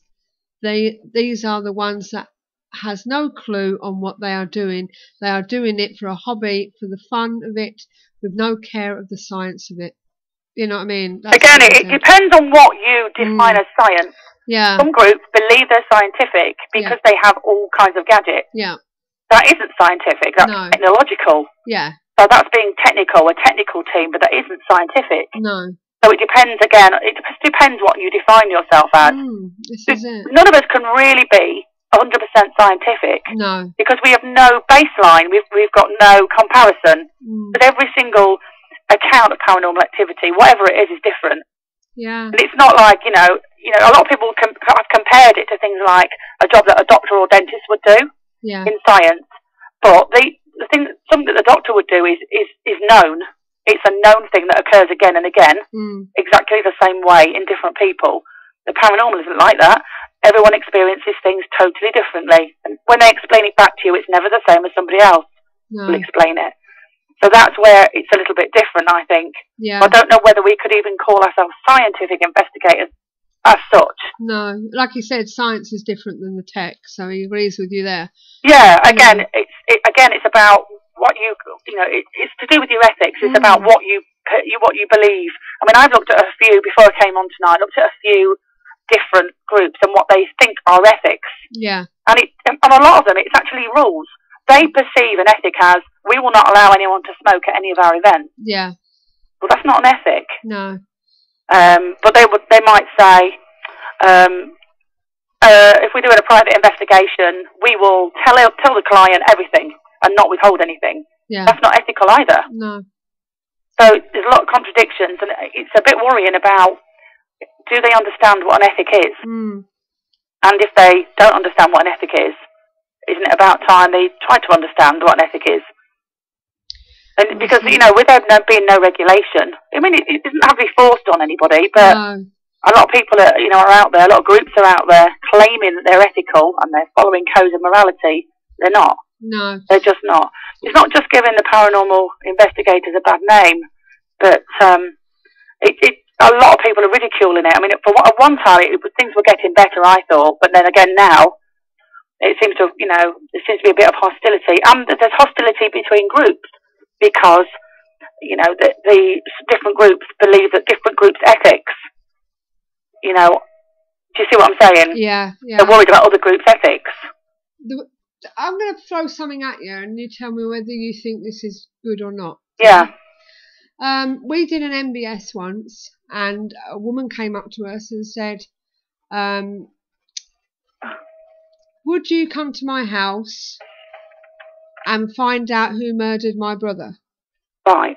Now, this is a recent thing. Now, we said no.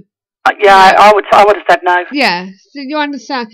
There are groups out there that are claiming that they can find certain things. You know what I mean?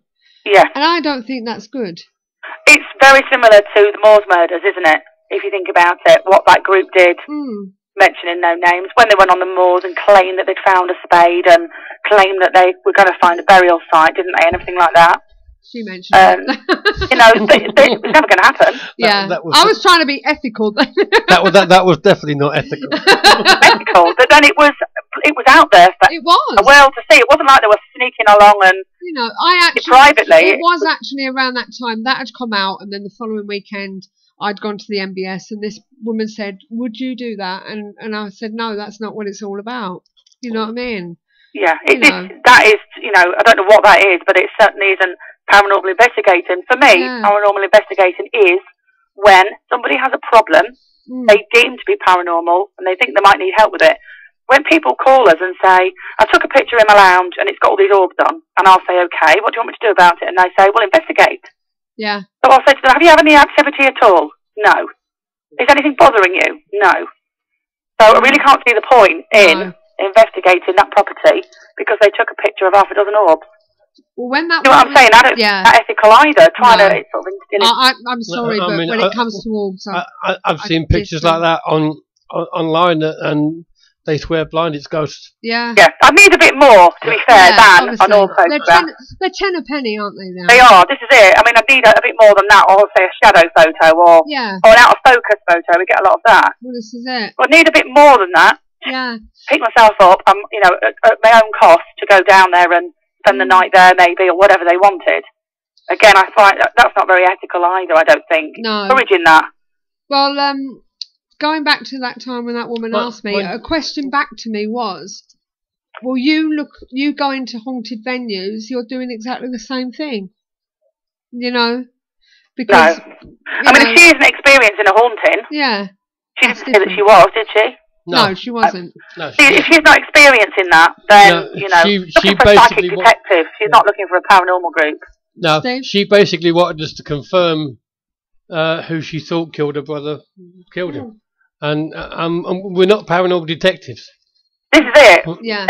You're not a detective, of any description. It's not really what it's about. And I'm not really sure how you would have found out. I mean, I mean, we could possibly make link with her brother and find out from there. But even if we did find out, we still couldn't prove anything. Oh no, this is it. No, and how unethical would it be if something came to you and you accidentally came out with it? Yeah. You went to the police. Yeah. And it started off a whole chain. Well, this is it. You know, so yeah. I mean, but then this is what I'm saying. I think a lot of individuals are quite quick to make a name for themselves and to try and look. This is it. Something else that I'm thinking about that also I describe as unethical is when you go along to a ghost hunt, and not necessarily the people that are running the ghost hunt necessarily, but maybe some people that are taking part. Yeah. Use unethical behaviour to try and sort of steal the limelight, as if to say, well, look at me, I'm suddenly psychic. Yeah. And I'm suddenly loads of things that I'm experiencing here, and you know, everyone's looking and thinking, oh my goodness. Yeah. And within a couple of weeks, they contact you and say, I went on this ghost hunt, and I think I'm a medium. Yeah. Again, you know, I find that I don't know what you could do about it. I mean, there's obviously nothing you can do about it. But I think there's a lot of people that are interested in it for the wrong reason. Maybe they're interested in it because, I don't know, they're looking for a hobby. Well, nothing wrong with that. There's nothing wrong with that. But I don't think they should be going into the private investigation side and problems. Yeah. When really they're more sort of suited to just going along to the ghost hunt and having a nice time. Yeah. Steve? Yeah, there's Brenton goes on here. He said there's a group that he used to belong to suddenly thought they were experts because he used to watch Most Haunted. Yeah. Yeah, I've heard that a lot. When when you say, have you done this kind of thing before? And they'll say, no, but I watched every single live Most Haunted for the DVDs. Yeah. So you'll say, okay. Well, I'm afraid nothing that exciting is probably not going to happen. No. I have to be honest, I don't think we're going to get as much activity as they got in a couple of hours. No, this is it. Doc Savage has put on there was a group here in the States that would look into last murders and find where the victims are laid to rest and do EVPs to see if they can get any info on who murdered them and try to help the police. Even thought it was not asked for, even though it was not asked for. If these people it's these people that are making it hard for us investigators, and plus there is also the legal problem that can follow from accusing the wrong person. Definitely, I agree with that. This is it. You know, it's you can get yourself in a whole big hornet's nest, can't you? It's a minefield if you think about it. But I mean, we're talking there about different groups with their ethics. We've also got to look at the some of the venues that are deliberately saying that this has happened and that's happened, and there's no proof for any of it. No, that's it. But that does happen. I mean, there's even people now that have cottoned on to to the fact that there's a massive demand for venues because there are more groups and they're opening their own homes. Yeah. You know, I don't personally believe they're doing any harm in opening their own homes, only to themselves, really. Yeah. You know, and their families, and you know, to anyone else that thinks about buying their property later on down the line. Well, this is it. The consequences of Ouija boards and stuff like that in somebody's home, we've got to leave them to it. We're doing two, aren't we, in people's own homes? Yes. No Ouija boards allowed. No Ouija boards allowed. And don't tell me anything you find. Yes. In both cases. Yeah. So, but because it's their own home, it will be done in a different way. Do you understand what I mean? Yeah, that's right. Even though it's a public invest, it will be done in a different way. It won't be, all out trying to, antagonise and all this, that and the other that we do. Which we don't actually antagonise anyway. But there are people out there that do antagonise, which is another ethical thing, non-ethical. Yeah, and it's not just, for me, it's not when I've been, on an investigation with other groups and I've seen that happen.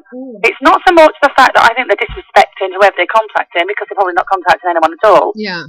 It's the fact that everyone around is getting that negative vibe, and some of them go home with it. Oh, yeah. And then in a few days they might ring you and say, did you feel this negativeness? And I still haven't got it, and the shadows in the bedroom, and it's opened up a massive mental can of worms. Oh, yeah. For that person. And even though I'm quite grounded, and but there are times when something's really gone off. Someone's thrown themselves on the floor, and had one of these paranormal seizures or whatever, and it does actually get to you a little bit. Not straight away, but in a few days, God, I can't actually believe that happened. We've heard a lot of people turn around and say to us, we had somebody on our investigation within a couple of days. They've rung us up and said, they've brought something back with them and all this, that and the other. But that shouldn't be happening. There was a time, I'll give you another example. There was a time when we went to Bolling Hall, wasn't it, Steve? And he was yes. he was telling us that a group had come in, and after the event, he saw somebody run upstairs. And he said the only way I could describe it looked a bit like Gollum, but with a cape on and hood. Yeah. And he went up there to have a look, and there was nobody there. And he said, "Right, I'm getting out of here." Well, they came back a few months later, and they said, "Oh, sorry to trouble you, but can you tell me, did anything happen after we left?" And he explained this. Yeah. And they turned around and said, "Oh, that was our fault. Sorry. We picked him up from Hellfire Caves or something, and we brought him here. We didn't realise, and we've left him here." You know, what are people doing? Yeah. I mean, the group in question, and once again, I won't name them, are supposed to be a professional group. Yeah. I mean, what they're doing, walking away with something in the first place. I can't hear Steve very well, actually. He said they're supposed to be a professional group. What are they doing with bringing something from another venue in the first place? Yeah. You know. I mean, I doubt that, you know, I highly doubt it, but then it almost gives them some kind of glamour around and say, it's not there anymore. You bought it with us and it's now sort of wherever you are.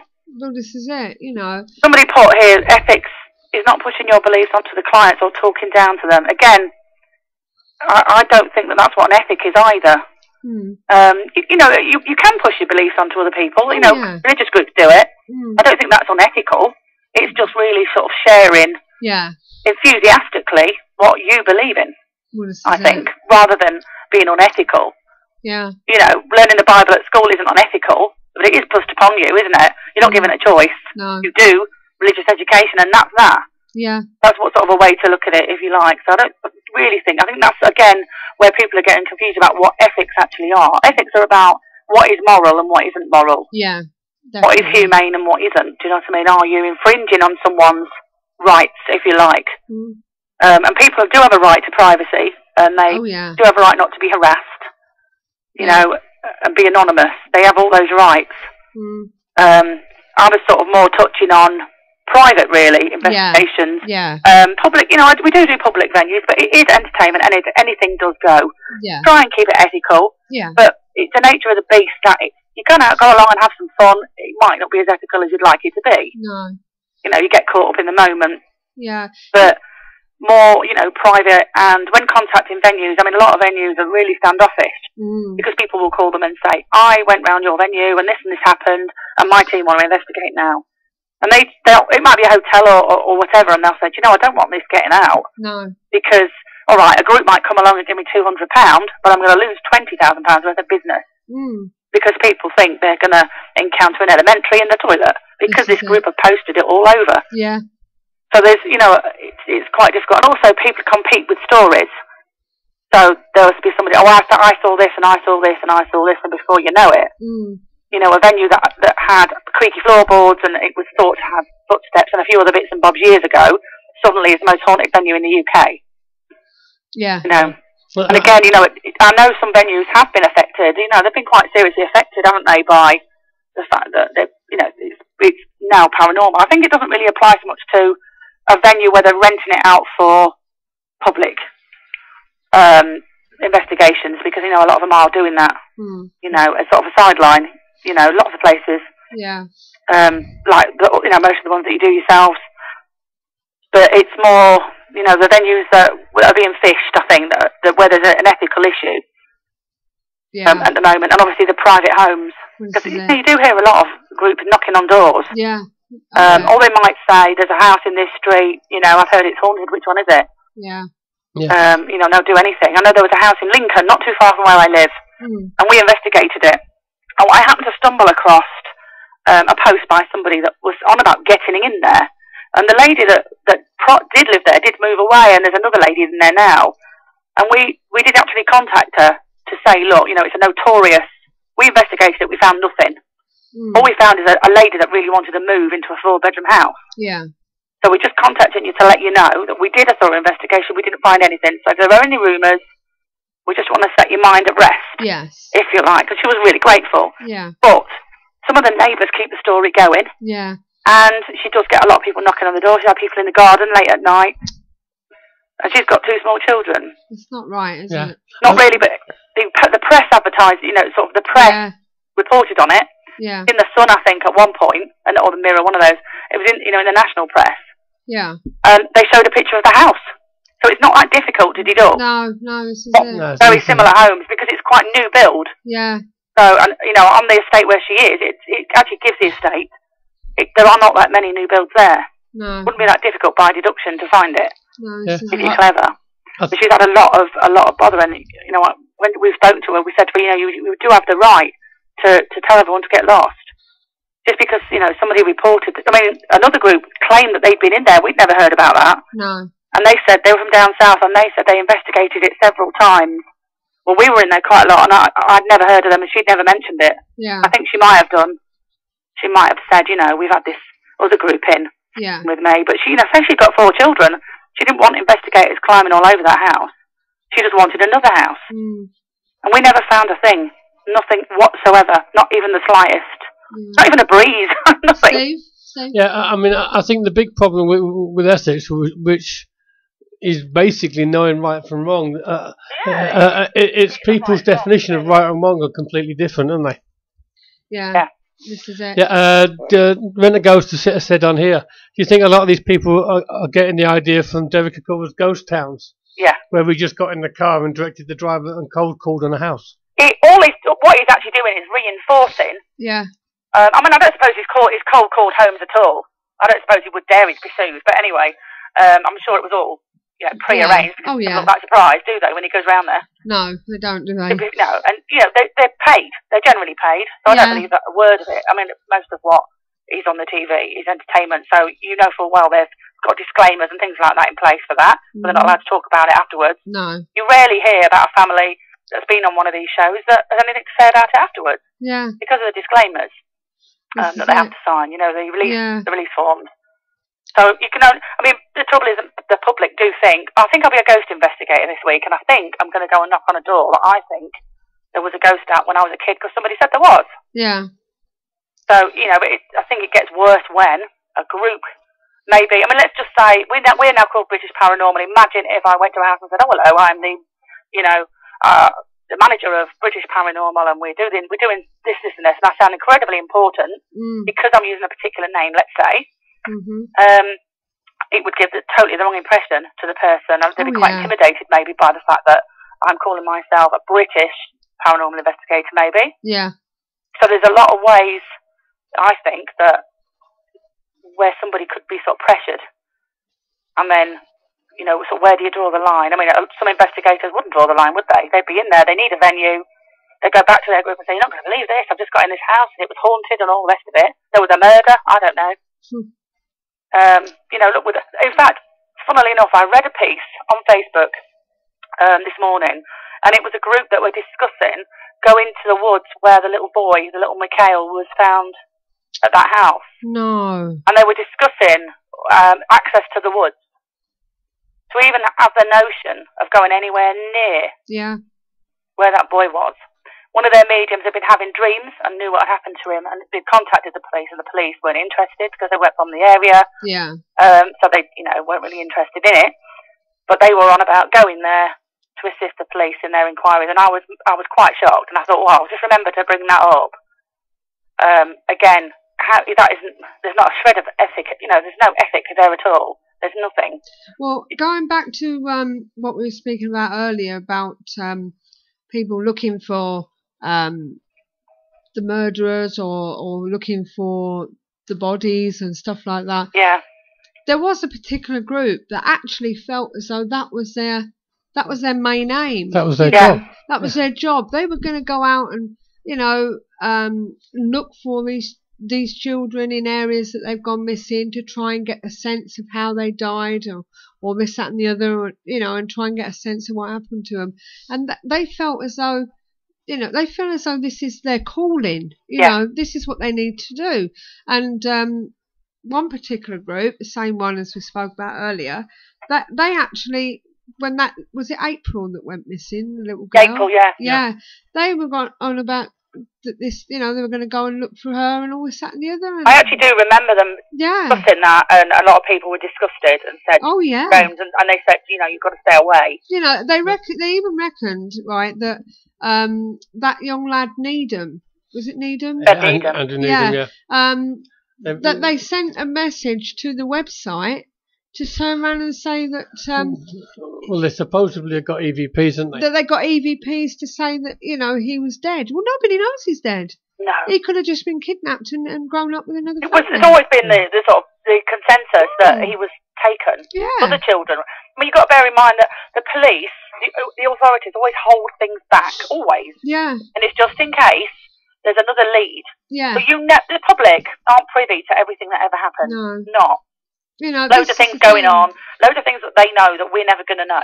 I really felt as though when I did that MBS, because we just do it just to let people know what we're about and all this, that and the other. Yeah. And we do a bit of a talk there, don't we, normally, to tell people what it's about and what we do. And I really felt that weekend that I was trying to prove myself. You know what I mean? Yeah. Prove the fact that this is not what we're all about. Yeah, because it had all been in the papers, didn't it? Yeah. I mean, when it comes to the April one, like the young girl in Wales, I actually myself got, for the want of another word, got a feeling where they'd actually find her. But I didn't feel it was my job to go tell everybody. No, it might have been just something that you just felt, Intuition, yeah. Yeah, but you don't tell anyone because you could come back looking like you got egg on your face and causing a load of problems. Yeah, you know what I mean? From the ethical point of view, it's not even looking like you've got egg on your face. It's more what damage you're doing. Well, this is it. Well, you just never know. You could be directing them in the wrong direction. Somebody that is to something that's gone on. You just don't realise. Well, this is it. Like Steve said, you could be directing it in the totally wrong direction and ending up wasting time. Yeah, and with the internet now, something that you say can turn into a massive rumour. Oh yeah, definitely. And it escalates and escalates and escalates, and before you know it, people have done things that they haven't really done. And they've murdered people they haven't really murdered. They're involved in murders, and all kinds of things. I mean, they're all wrapped up in things that never happened. Yeah. I'll give you an example. There was a girl and a friend. They went across some railway lines and committed suicide. Can you remember the story? Vaguely. And I read about a team that were staking out the railway line. Yeah. So to contact the girls to find out why they killed themselves because they never left a note. They'd been on suicide websites, they know all of that, and they've been on Facebook, but that's all that was really released. It was, put it this way, nationally, not a lot really came of it. But this particular group had been documenting the fact that they were there, and they were saying that they had lights going on and off, and they'd got EVP. It was absolutely horrendous, the things that they were posting, and I only hope that their families of those girls never knew about it. I mean, I think they'd been discussing giving their findings over, and it did cause quite a rift in the group, because I think some of the group members said, oh no, we've gone too far. Yeah. If we're going to contact families, that isn't what we intended to do, is it? We intended to research this for our own benefit to see if we could come up with something. And if we could get a message through, that's what it was intended. It wasn't intended to be passed on. No. But suddenly this group took it upon themselves to take charge of any messages that came through and pass them on. So that's quite dangerous. And it's whether or not, because at the end of the day, we are, looking to investigate paranormal phenomena, aren't we? Rather than, we're not psychic detectives, we're not police, we're none of those things. It's whether or it's just the fact that a lot of people in this field seem to think they've got the right to do certain things because they're calling themselves a paranormal investigator. I think that's sort of some of it, really. Yeah. I think they've got rights that they don't have. We don't have qualifications. No. Don't have, anything really. We don't have anything laid out really. There's experience that we have, but it doesn't make us any more than counsellors, I don't think. It doesn't give us rights. It doesn't give us rights to paranormal, to access paranormal. Yeah. It really. And I think a lot of paranormal investigators think that it does. They think that they've got the right to go pretty much anywhere there's paranormal activity because they're calling themselves an investigator. It's more probably about that. Yeah. If you know what I mean. And I don't know where that's come from, whether that is because of the, TV shows or what, I don't know. It's egos, isn't it? It's just egos, isn't it? Yeah. Possibly. I mean, but, was it, I don't remember it being as bad as this before the internet. No. You know, I really don't. I don't remember. I've been in I was in a UFO group in the late 80s, and I don't remember them being sort of like that. It was all very, you know, report based. Yeah. And collation based, and it took months on end. You know, just for a sighting of a couple of lights in the sky, it took months. This month of that, months of correspondence. There doesn't seem to be any of that now. It's it was this, it was that, it was the other. And if a majority says it was something, then that's what it was. Yeah. Or if you know, you might post a picture of what you think you've got. And there was a good piece today about something on the moon. Yeah. And it turns out it's digitising. Your camera makes up for any you know missing pixels. It will put something in its place. And it makes you wonder, you know, a lot of people that are zooming in too much, are they getting the same kind of thing? It never really occurred to me before. Yeah. And again, you're presenting this as a fact. This is what happened. This is what I saw. I've got it on camera. There's no doubt about it. Yeah. But clearly, nothing. You know, nothing's.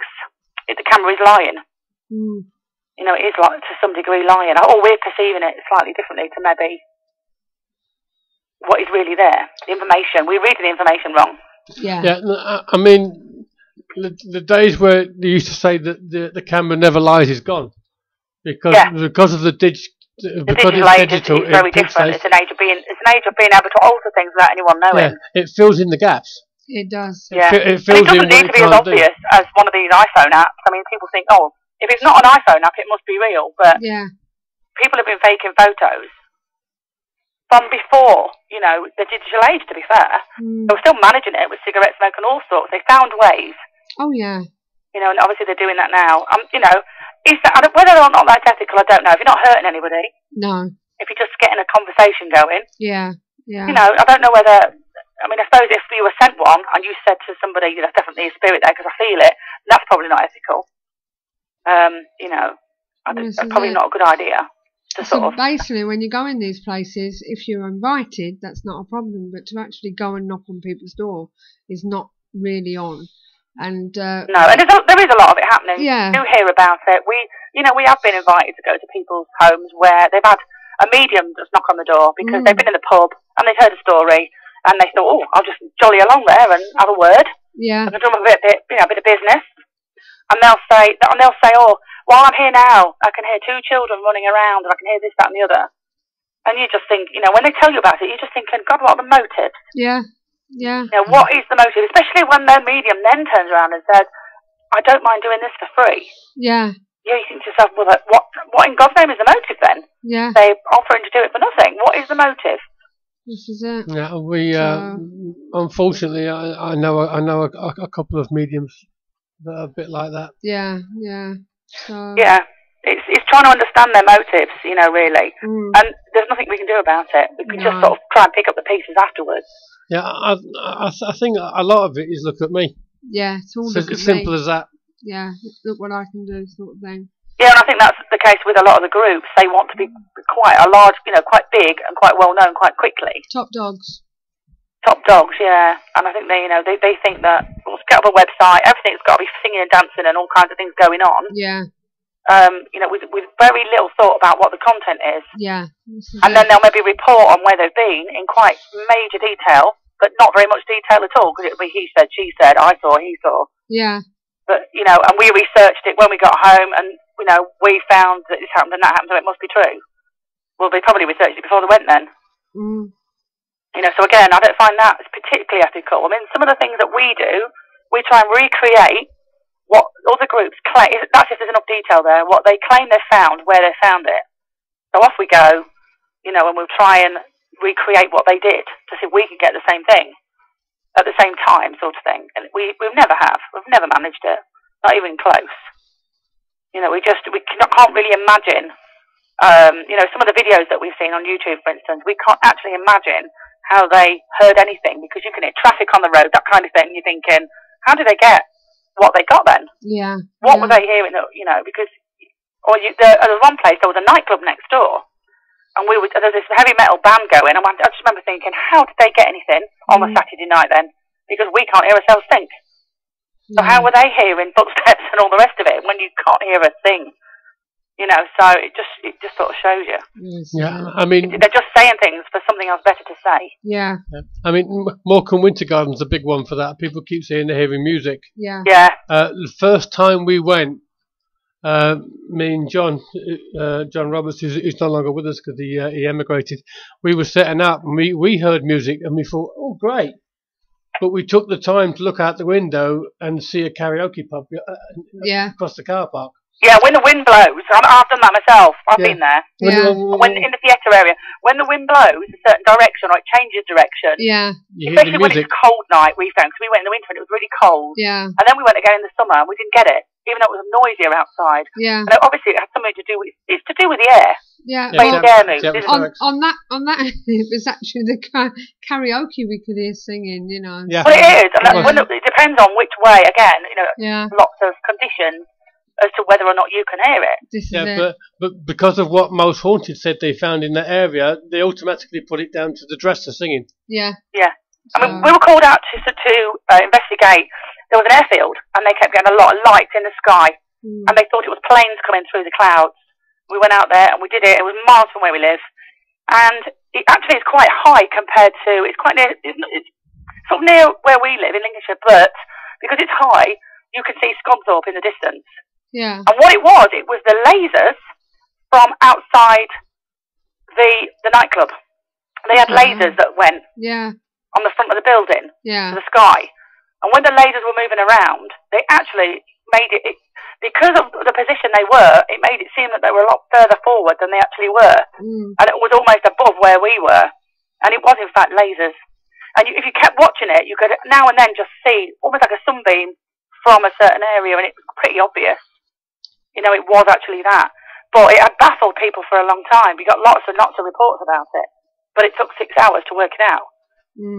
But, you know, it was being reported willy-nilly and, you know, again, you know, I guess some of the programs that have been on, the David Blaine type programs and what have you, and they explain how things are done and how easily we're fooled. Yeah. You know, I suppose if more people watched it, it would occur to them that some of the things they do aren't ethical. But it depends if they've got a conscience. You know, what you do worry about. I think we're breeding a generation, aren't we, where we just don't seem to have much of a conscience about what we're saying and doing to each other. Yeah. Really. This is it. As long as we get what we want out of it, whether it be a night of entertainment or an ego boost or glory or whatever it might be, as long as we're getting it, you know. No. Is that what it's about? You know, it's difficult to say. But it would be nice if groups did sort of have a bit of a think about ethics. Yeah. What ethics are and whether or not a code of conduct is the way sort of forward for them, you know. It doesn't sort of mean that you can stop doing things how you've been doing them, but it might make them think a little bit more before they do things. Maybe they'd take a different way of doing things. Yeah. Instead of, you know, cold calling, maybe they can investigate something without actually going to the venue. Oh, and there's other ways of investigating it. Yeah.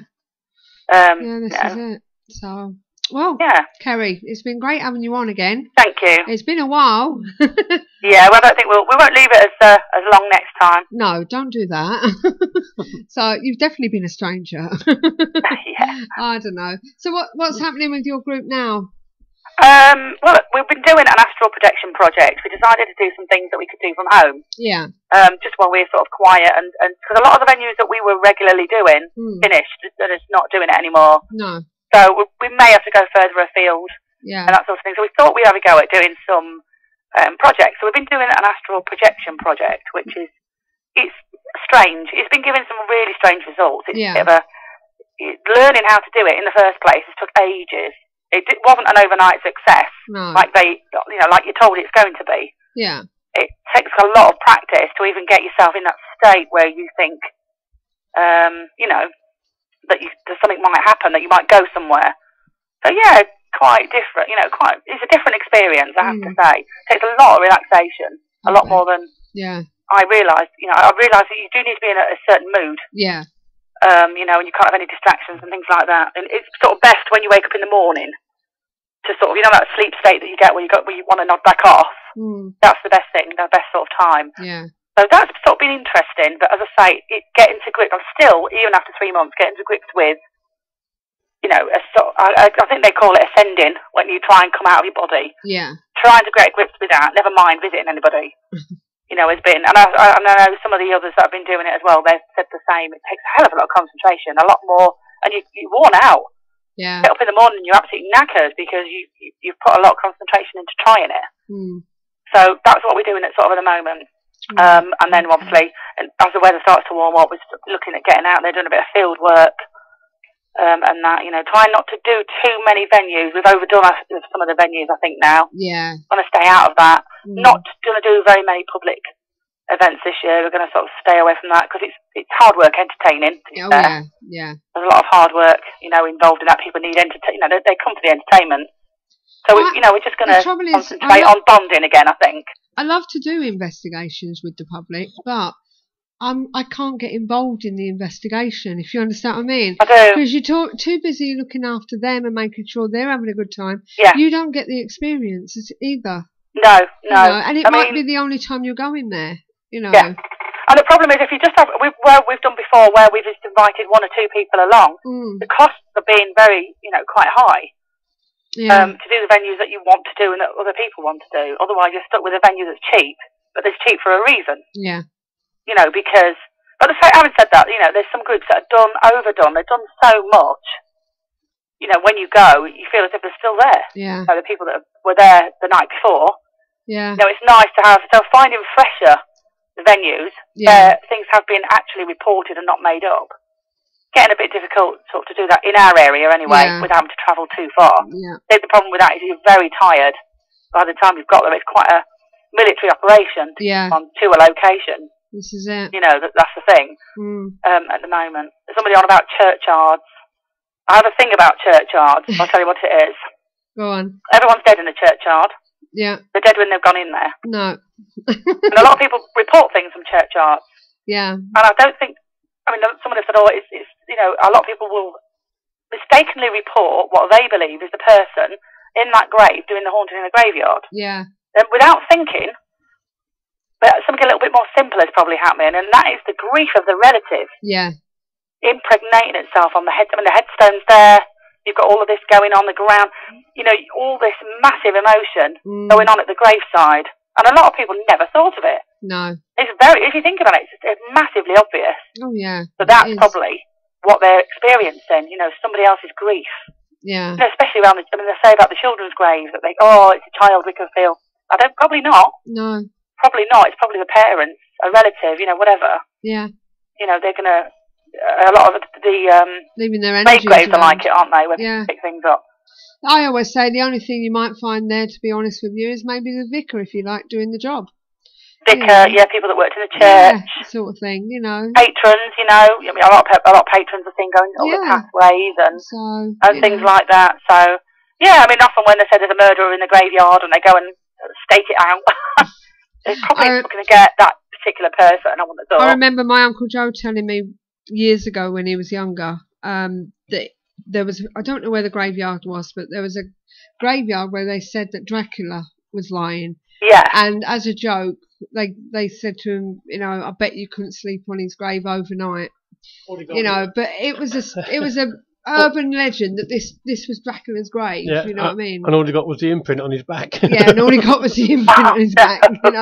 But at the end of the day, this is what people's beliefs are, aren't they? Yeah. Some people do. Well, people do believe that that's where they've left them. They don't realise that their soul's already gone.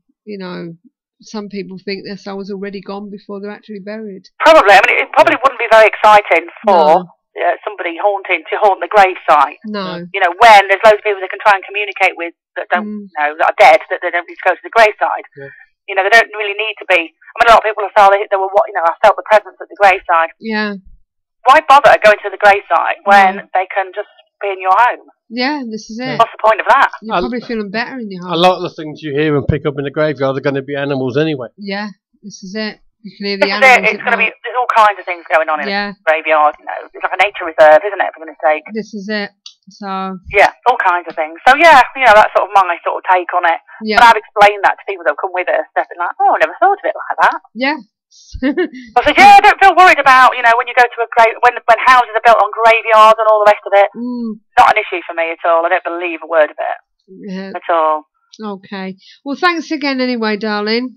All right. And as I say, don't be a stranger. No, I'll try not to be. All right. And we'll get you back on soon and talk about something else. Okie dokie. Thank you very much. All right. Take care, my love. Thank you. Bye-bye. Bye. Yeah, bye-bye. Well, that was Kerry. Nice to have her back on the show again and listening to her dulcet tone. She does come up with some really good things, though, I must admit. And she's got us something to say, and it is actually worth listening to, isn't it, Steve? It is indeed, yes. So good night to Kerry. So I was just saying good night.